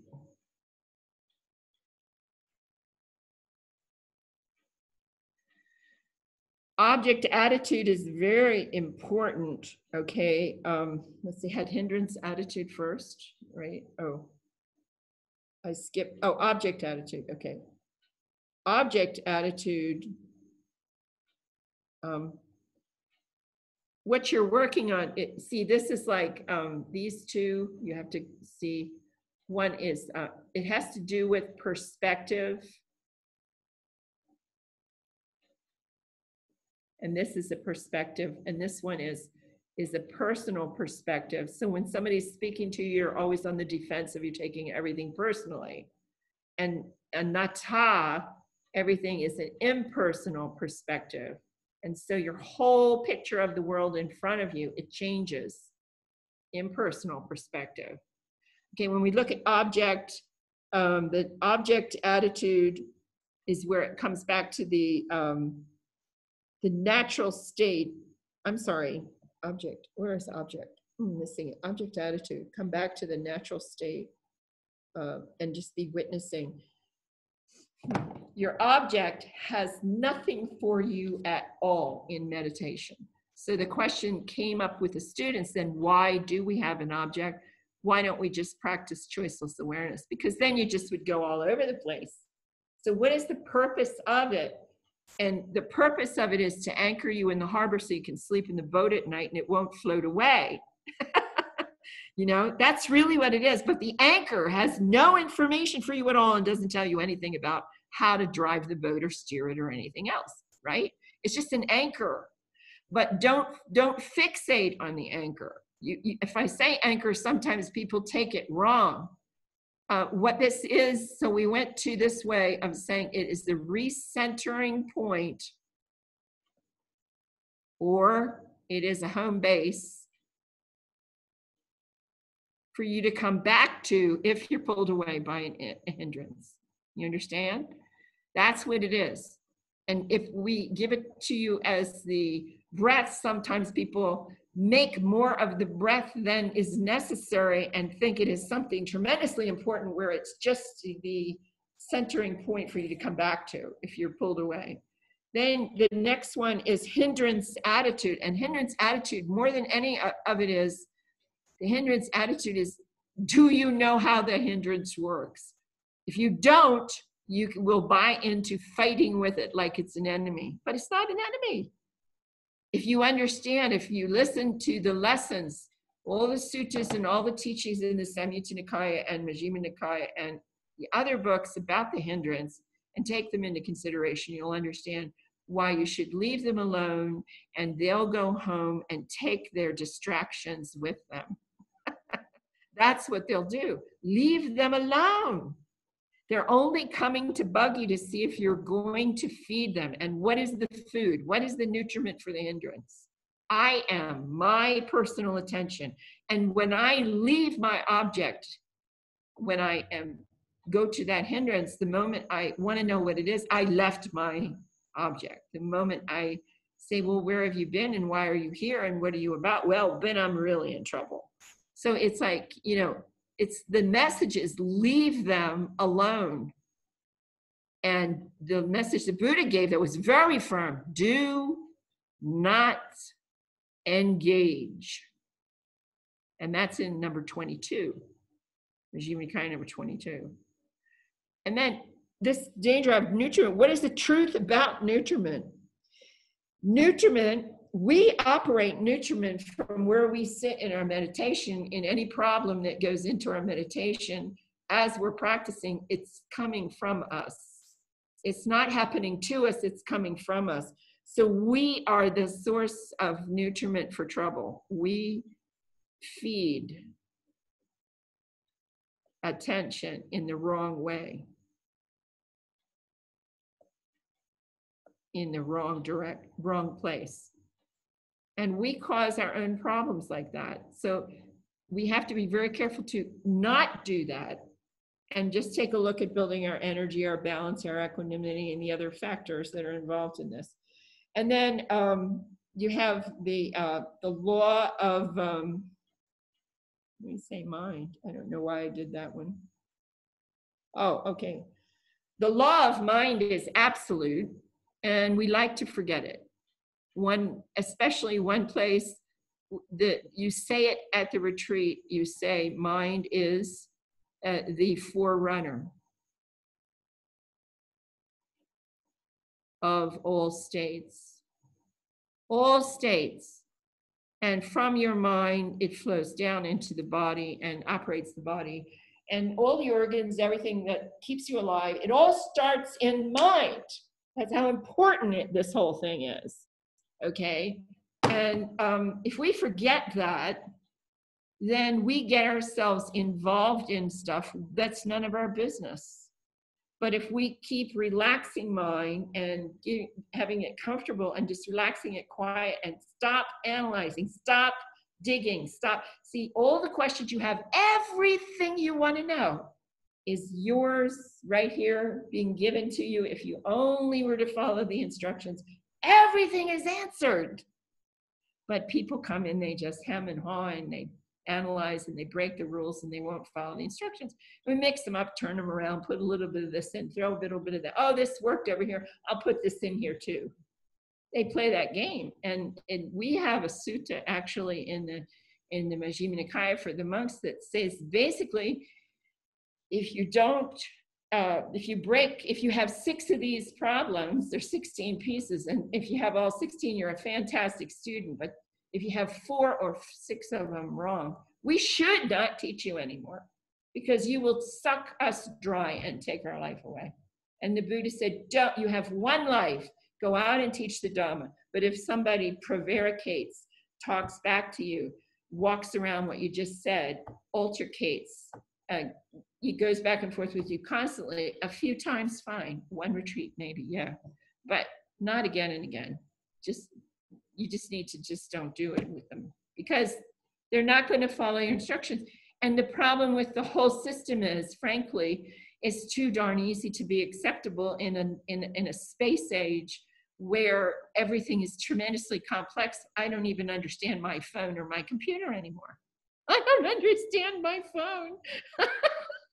I laugh about it all the time. You ask Dhamma Gavesi, I call him up, oh my gosh, what has my phone done? You know, today it was like my computer, the screen split in half. Why did it, I touched something, oh my gosh, you know? And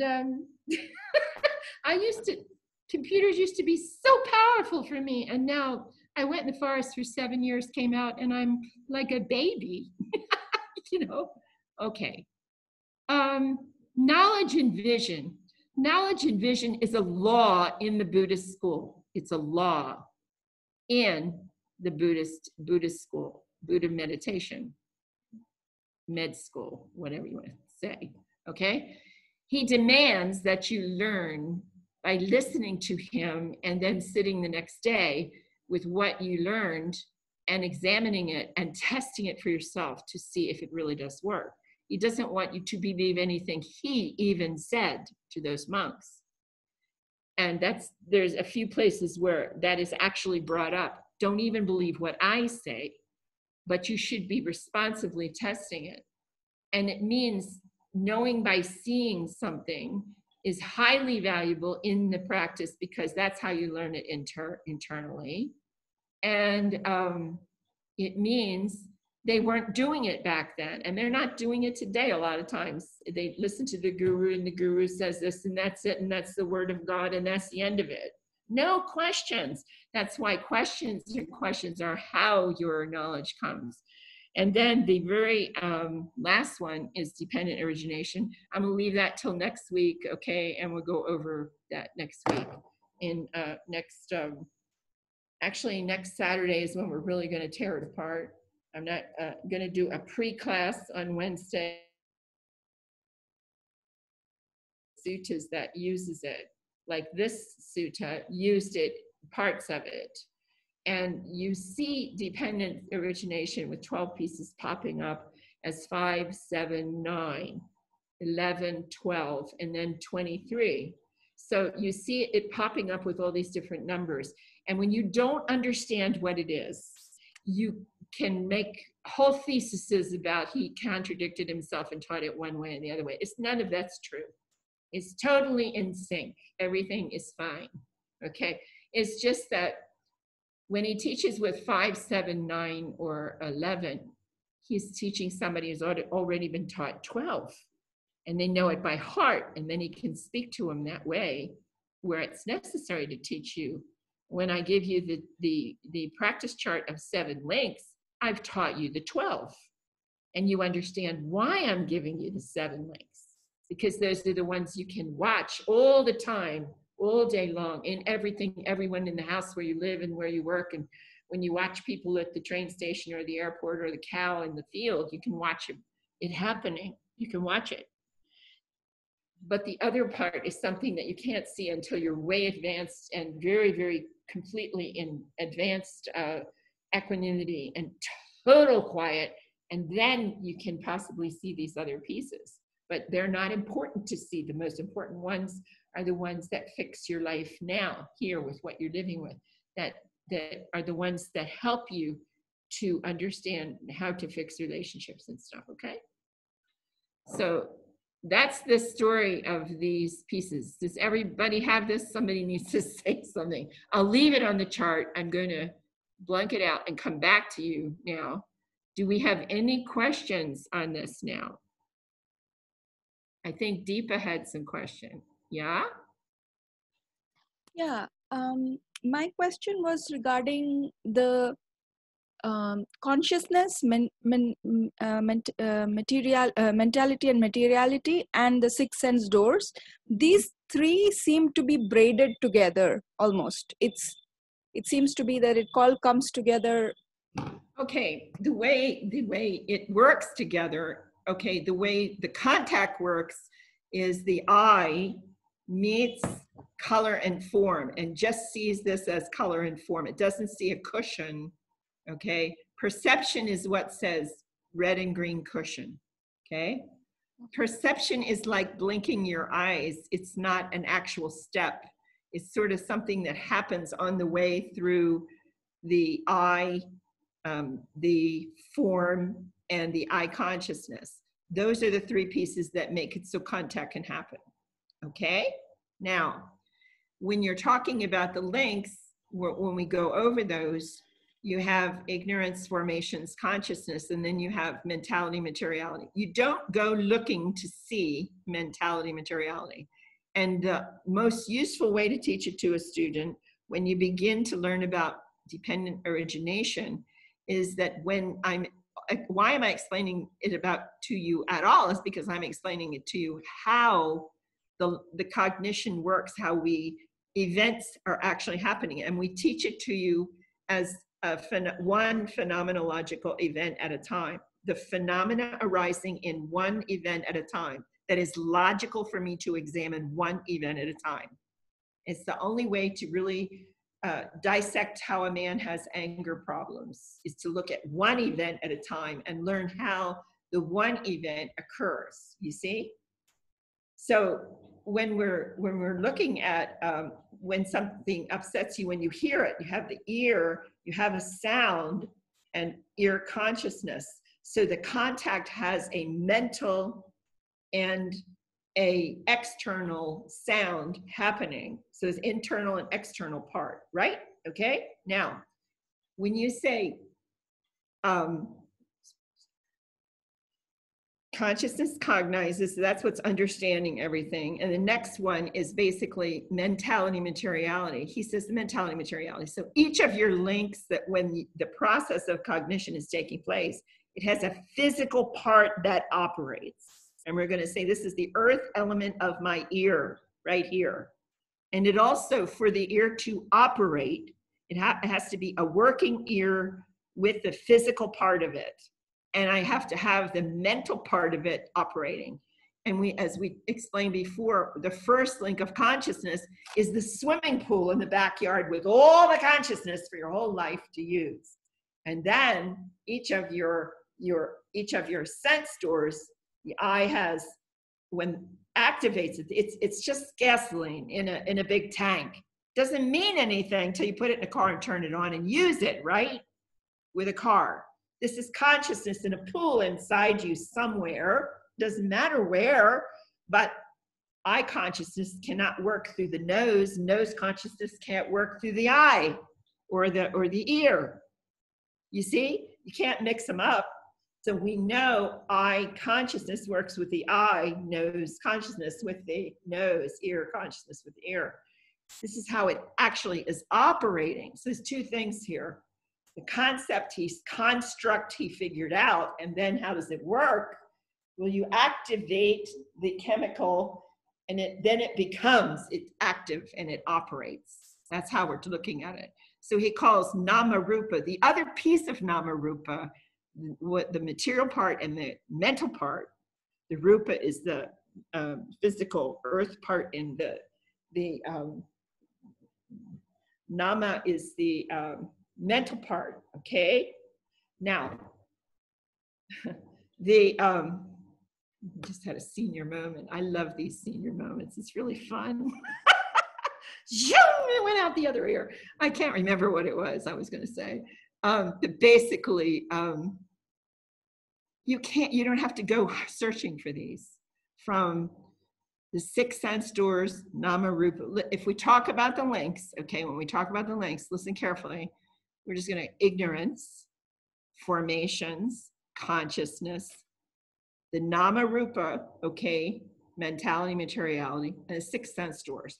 Now, the one ignorance, we just slough it off and say you don't know anything, so you're ignoring this whole process. So we tuck that one away and we make it black or gray on the chart. These guys, these here, we make these, this is formations, consciousness, nama rupa, and the 6 sense doors. We make the formations in consciousness and we make those two yellow. And we say those are potentials. You're not going to watch for them in your meditation. Don't try it. It's silly. It's unnecessary. But the mentality, materiality, you have to understand how it functions with contact. You need to be aware of it. But again, it's just something that's there in the body. Okay, right? It's just there. It's not you making it work, right? Okay.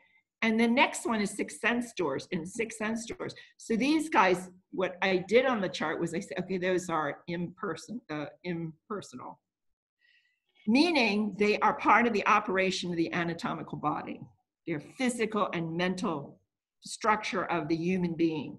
You do not have anything to do with them operating. We agree, right? Right. Okay.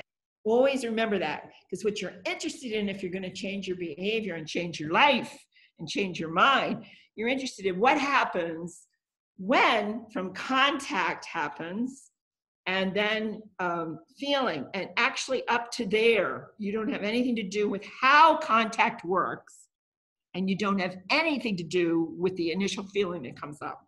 Feeling is not emotion. Drill it into your head. Feeling is initially registered on equipment as pleasant, painful, or neutral. Okay? Okay.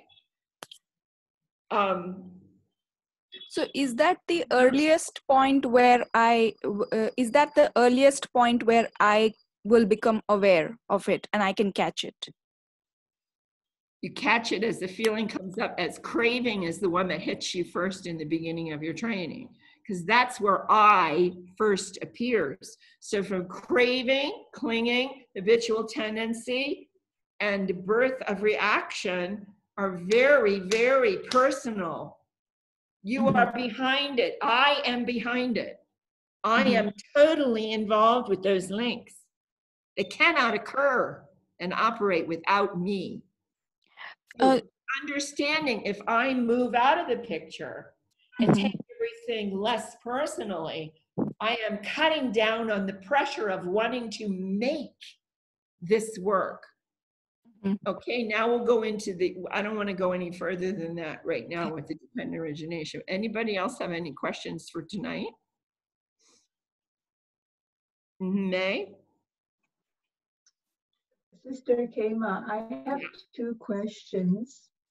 So going back to page 10 of the definition, so the mental proliferation there is defined as upadana, so it is not the sankhara which is in the earlier part of the...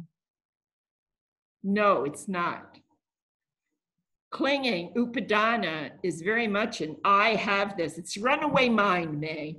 Runaway mind. It's when you say, oh my gosh, these things are just coming and coming and coming and coming and coming. Or you think of an idea. Vitaka is like we say in the book he's talking about, the monk created. He has the vitaka, and then the vichara is coming out of the thought seed, like first thought. And it's like this, you're driving the car and you remember you have to get the milk. That was vitaka.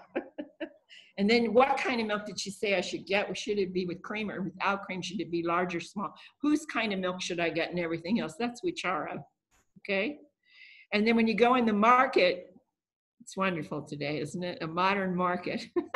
When you go in the market, I should have told it about the cat litter instead. Oh, gee. They told me to go and buy the cat litter from the monastery once. And I went to Walmart to get the cat litter. Now, what could be easier than buying a bag of cat litter, right? And I went to buy the cat litter. And when I got to the aisle, I had, don't forget the cat litter. That's like cat litter, vitaka. And then I wonder if she told me what kind of cat litter I should get. We're getting into vichara. That's more clinging. And is it like I used to get? Is it like my cat, my sister's cat? I wonder what they had that didn't smell and what should I look for? And then I turn the corner and I go into the aisle. And at Walmart, they had 11 different kinds of cat litter for sale. 11 different kinds of ways that a cat could. And I'm there like, what is this about? What is wrong with our society that anybody would create 11 different kinds of cat litter? You see, so by then I was in Papancha, definitely tearing my head out. What am I going to do? Should I call her? Should I find out? Should I call a friend? What's good? What's bad? What's, going to make us sick? What smells? What doesn't? I went into Papancha state of craziness. And Papancha Sanya Sankara. So what does it mean? So Papancha is crazy thinking, going, overwhelming you about something, right? And the Sanya is perceiving, over-activating the perception, perceiving, compounding over itself like this, And it's like having somebody who's your friend is sick and in the hospital and it's her husband's birthday and she says to you, could you buy my husband a shirt? And you go to the store and you don't know what size the shirt is or what size his neck is or the length of his sleeve, and you realize, what am I going to do? Or then what patterns does he like? And it just goes all over the place. It's like looking at a tree. Papancha is like looking, vitaka is like the seed in the ground. And, the vichara is like the sprout with some little pieces on it, just a little bit of the small tree. And the papancha is the whole tree, like this, coming all over the place, and you're stuck in the subject and you can't get out. That's the way it was described with a tree. I think he used a tree in the book. Yeah, okay? Okay. Yeah, another one, go ahead. Yeah, another one. I don't know if it's to do with the translation. So it keeps repeating, it says, where there is no manifestation of thinking, it is impossible to point out the manifestation of resentment by perception and notion born of mental proliferation.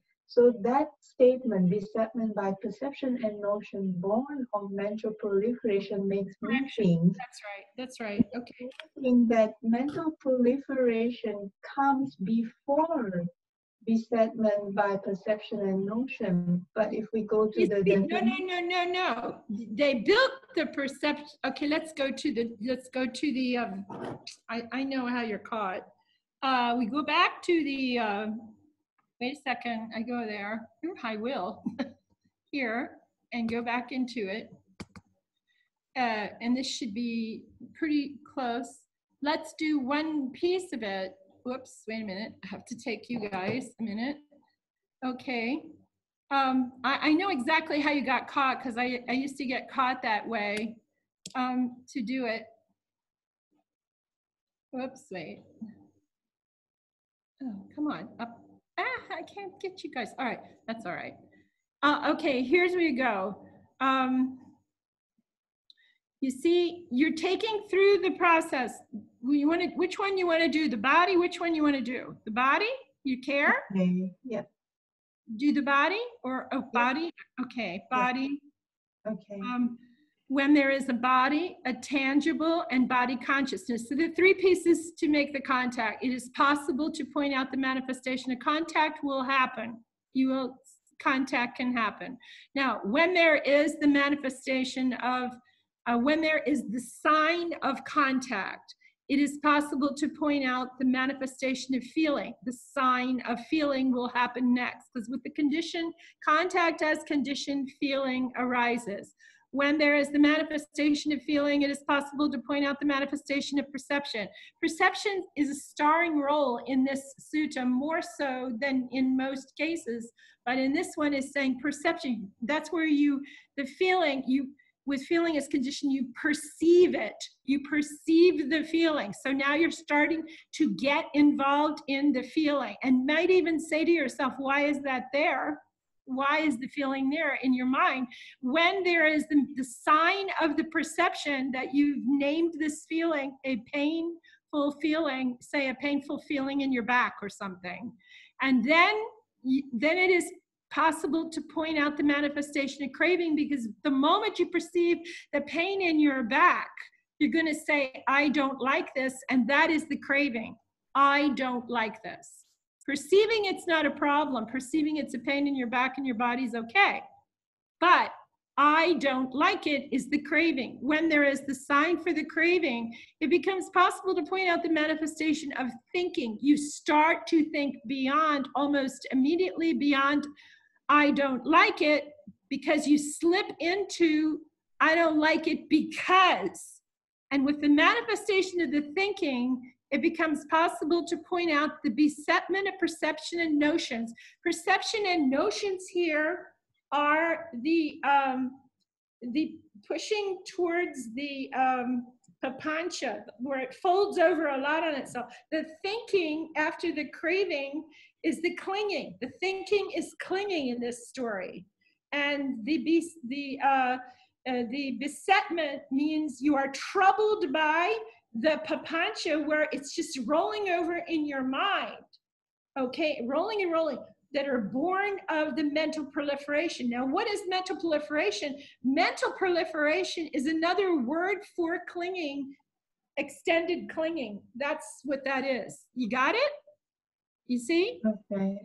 Proliferation means that when you said, I don't like it, and then you said, I don't like it because blah, blah, blah, blah, blah, blah, blah, blah, blah in my mind, the blah, blah, blah, blah, blah, blah, blah was a proliferation of thinking. And those are, remember, this is the tough part. Remember when we talk about this, that mentally and physically, this is happening whoosh, in circles. So fast in your brain you can't even count. If I go like that, that's 150,000 circles of the wheel spinning, you see, on top of itself. And so this wheel, if we try to draw it, we can't draw it. It's very frustrating. You end up saying it must have been like a like a whirlpool, and at the top it was like this. And if you've ever been sucked down in a whirlpool and you allow yourself to be sucked down, it gets faster and faster at the bottom and shoots you under the water. And then if you know what you're doing, you can swim right up. You're gone, you're outside the whirlpool. But at the bottom, it's very, very, very, very spinning like this, hundreds of miles, thousands of miles an hour. You see? That's what's happening. You get it? It's like a pressure cooker. And it starts with like a tick, and you just see something and wow, then you're off to the races. Sister Khema, can I just ask one more question? So it's related to us, when we do the 6 hours, we're supposed to roll the 6 hours. And like Sister Khema was saying the other day, Bhante said, each roll should be about 3 seconds, not more. No, each one of the whole cycle is 3 seconds. Sorry, yeah, it's each one of the whole cycle. Is it because when this whole, or faster? Is it what? Yeah. Is it because this whole process of what's going on, each consciousness that arises is so quick that we need to overcome or not allow that mental proliferation to build up. So in order to not allow it to build up, don't try to stop anything. Don't try to stop anything. You said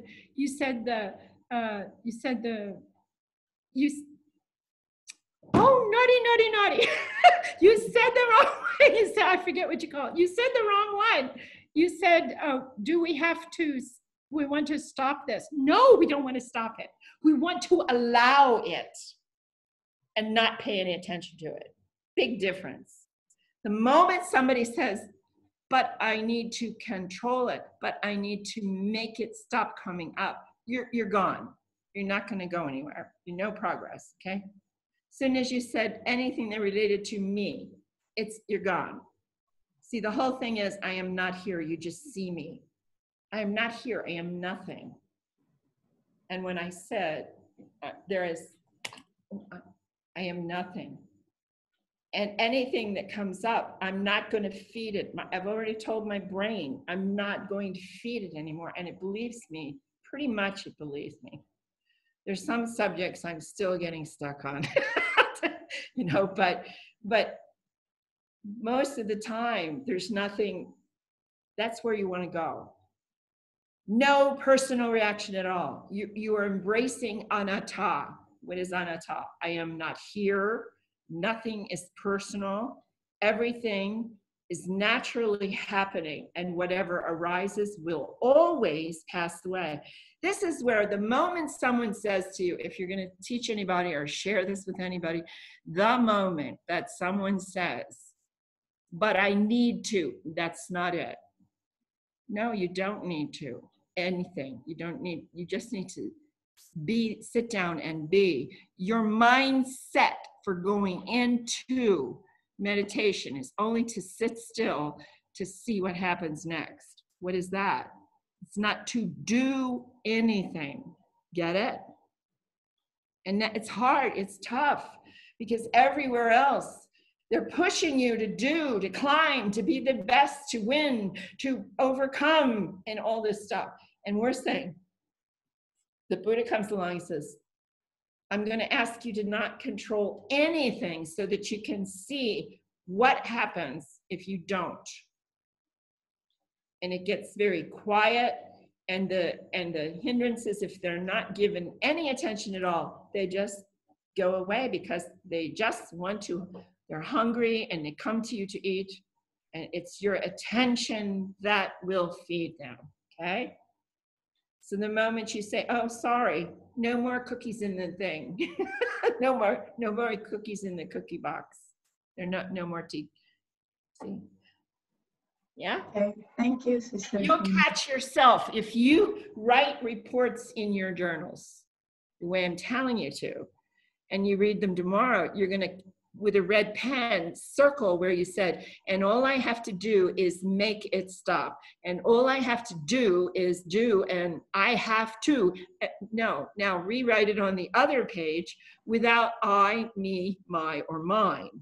And you're much closer to what you're needing to have as a position for your practice. See? Yeah? Yeah, Okay. thank you, Sister. Anybody else? Yeah? Deepa, did you have any more? Okay. Anybody else? Okay. We okay? Okay, good. So, should we end now? I think we're pretty much done. We are doing pretty well. We're having more and more questions, which is very good. And like I said, the best service I can give to you, I've been thinking about this for the last 3 days, the best service I can give to you is to drown you in dependent origination and dependent co-arising. If I can get you to the level where you have memorized the pieces, like on Wednesday, I'll give you the page with just the pieces with the English and the Pali names, okay? And you start running it up and down, and you get that much really down. Then when we do the workshop on Saturday, you're gonna be with me. And you are gonna hear things in this workshop that you have heard some of it before, but now you're going to hear it go like this, click, click, click, click, click, and put together. See? Because there's a lesson when you teach people about dependent origination. You don't just sit down and teach them. You have to preface it first. And there's the prefacing lesson. And the other thing is, of course, there's some of you here who are just sitting there thinking, where is she getting this stuff she's teaching? So, you know, so in the workshop, I have all these little footnote things about where it is in the text so that you can go dig to your heart's content. Where did the progress chart, where is it? Sister Khema, you want this workshop the Saturday that people should have charts and paper, pen and paper? This is the problem. Can I trust you? You see, do I send them just the pages that are the without the chart and get them to make the chart, or do I give you the chart? Because giving the chart shoots a hole in the Chinese proverb that the only way to really learn something is to hear it and to say it and write it and then actually do it. You see? You have to see me doing it, but I want you to write it and build the chart so that when you come to the class on Saturday, what you are going to need, I was going to tell you this on Wednesday, you need to come with 2 sheets of plain white paper that has a piece of tape, so you have a long piece of paper. You can go and see on the workshop where on YouTube what it was, because it was 2 sheets of paper taped together, so there was a big long page, and then it's divided into 12 columns, you see, and it has a label for the Pali and English title at the top, and then in each column the definitions are written in by hand. And when you go through this step by step, by the end of that chart you understand which of these were personal pieces, which are potential pieces, or preparation pieces. We like to say preparation now. Preparation pieces, and which part were the impersonal ones that had absolutely nothing to do with you, and which ones in our personal pieces in the red zone, the one that you have to practice with all the time. And then you take and fold your chart and put the ones that are the preparation pieces and the impersonal pieces, put them away. So you have just 7 pieces left. That's your training chart. And then I'll send you the file and you can have the actual training chart. And when you have the training chart, you put it with you when you take it with you when you sit in meditation, and you want to understand how it's working, or you keep it in your pocket and look, did I see this when this car accident happened that I watched? Did I see this? What did the people do? Can I see it with these two people arguing in the airport? When I'm in the train station, when something happens, you know, can I see what's happening in terms of what's going on? It's amazing. And what he did, he essentially had this piece of film that are the frames of the movie of how you're operating in life. And then he went into the editing room and cut the frames and said, yeah, but you don't need to know that. And this part is nothing to do with you personally. So we'll just go like that. Now we have 7 frames. That's how you master fixing yourself and understanding, how did I become depressed or anxiety or have a panic attack? How did I fall into grief and get consumed? How did I get angry? How does it all work? And the 7-link chart tells you everything for this lifetime and how it works. See how it works? Okay? Okay, then.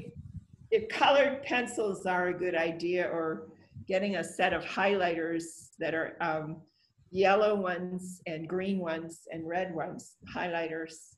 And if you have a yellow one, a green one, and a red one, you get to mark the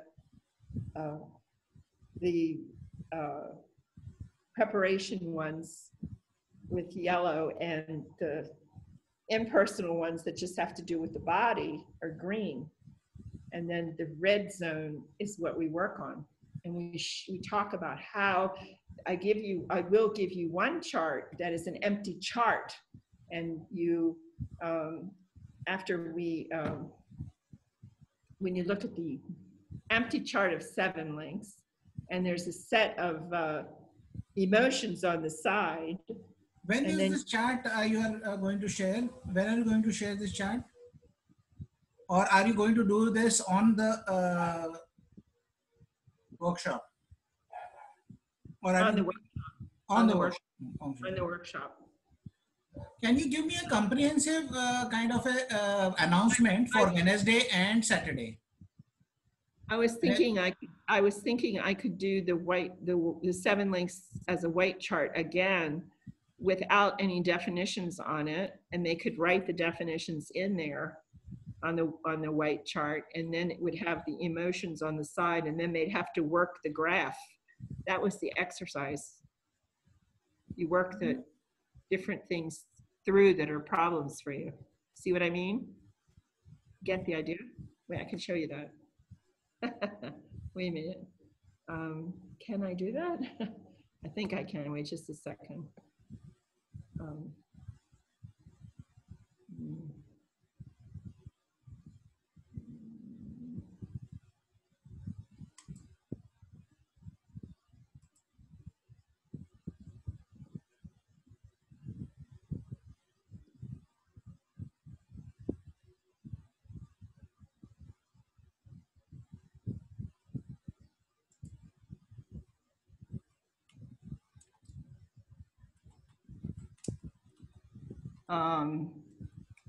Just 1 second.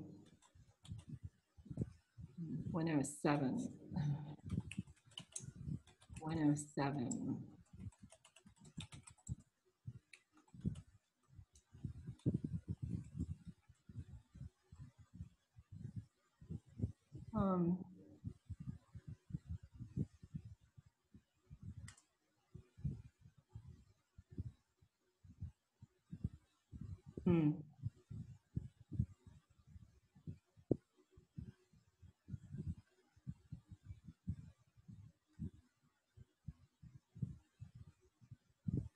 Oh, wait. No, I can't do it. I don't know where it is. It's gonna take too long. Okay, no problem. It's gonna take too long. There's a white chart that has the 7 training links, and it has the name of the links at the top. I can make a blank chart and they can fill that in. How would that be? Okay. Okay then. Then they could fill it in. And then they could do the exercise, which tells you the emotional states on the left, and you have to work them out under the chart to explain what happened according to each link for that emotional condition. The big lesson here is to convince the person by working with these charts, and they tell me it works pretty well, to get some clarity. There's a difference between a pleasant, painful, and neutral feeling and the feeling of happiness or sadness or depression. When you want to know what the emotions are, they all have names. But feeling by itself is what happens initially in contact. Emotions do not formulate until after feeling happens first, and then it jumps in as an emotion and starts to grow, like a bulb, like a bud that starts going like this in craving and then goes like that and opens up in clinging, and then starts to fade as you start to deal with it. Okay, then you give me details of what you will be doing on Wednesday, so I can give an announcement. Yeah. There is something I wanted to do tonight, just 1 second, that I thought was really nice. David did it, and I thought we can do this. There's no reason why we can't. Wait a second.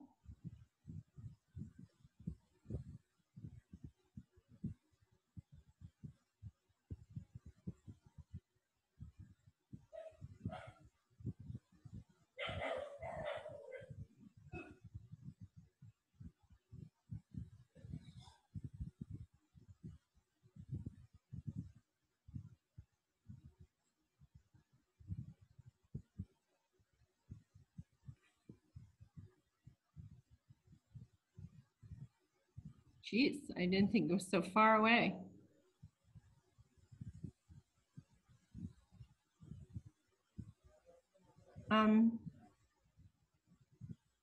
Wait a second, maybe I can find it this way.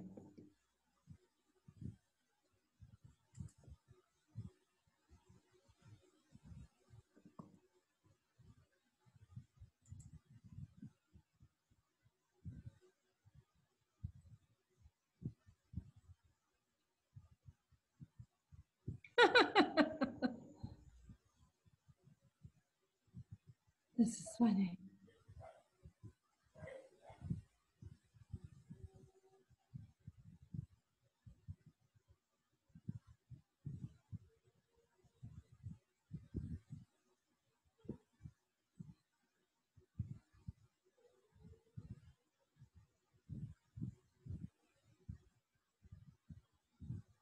Oh, it's okay. I'm going to do it next time. I can't find it. I'm not good tonight. Okay, here we go. Ready? I thought I could put the closing prayer up, but it's not that simple. I don't know where I put it. Okay, so here we go. Okay, here we go. May suffering ones be suffering free, and the fear-struck fearless be. May the grieving shed all grief, and may all beings find relief. May all beings share this merit that we have thus acquired for the acquisition of all kinds of happiness. May beings inhabiting space and earth, devas and nagas of mighty power share this merit of ours. May they long protect the Buddhist dispensation. Sadhu, sadhu, sadhu.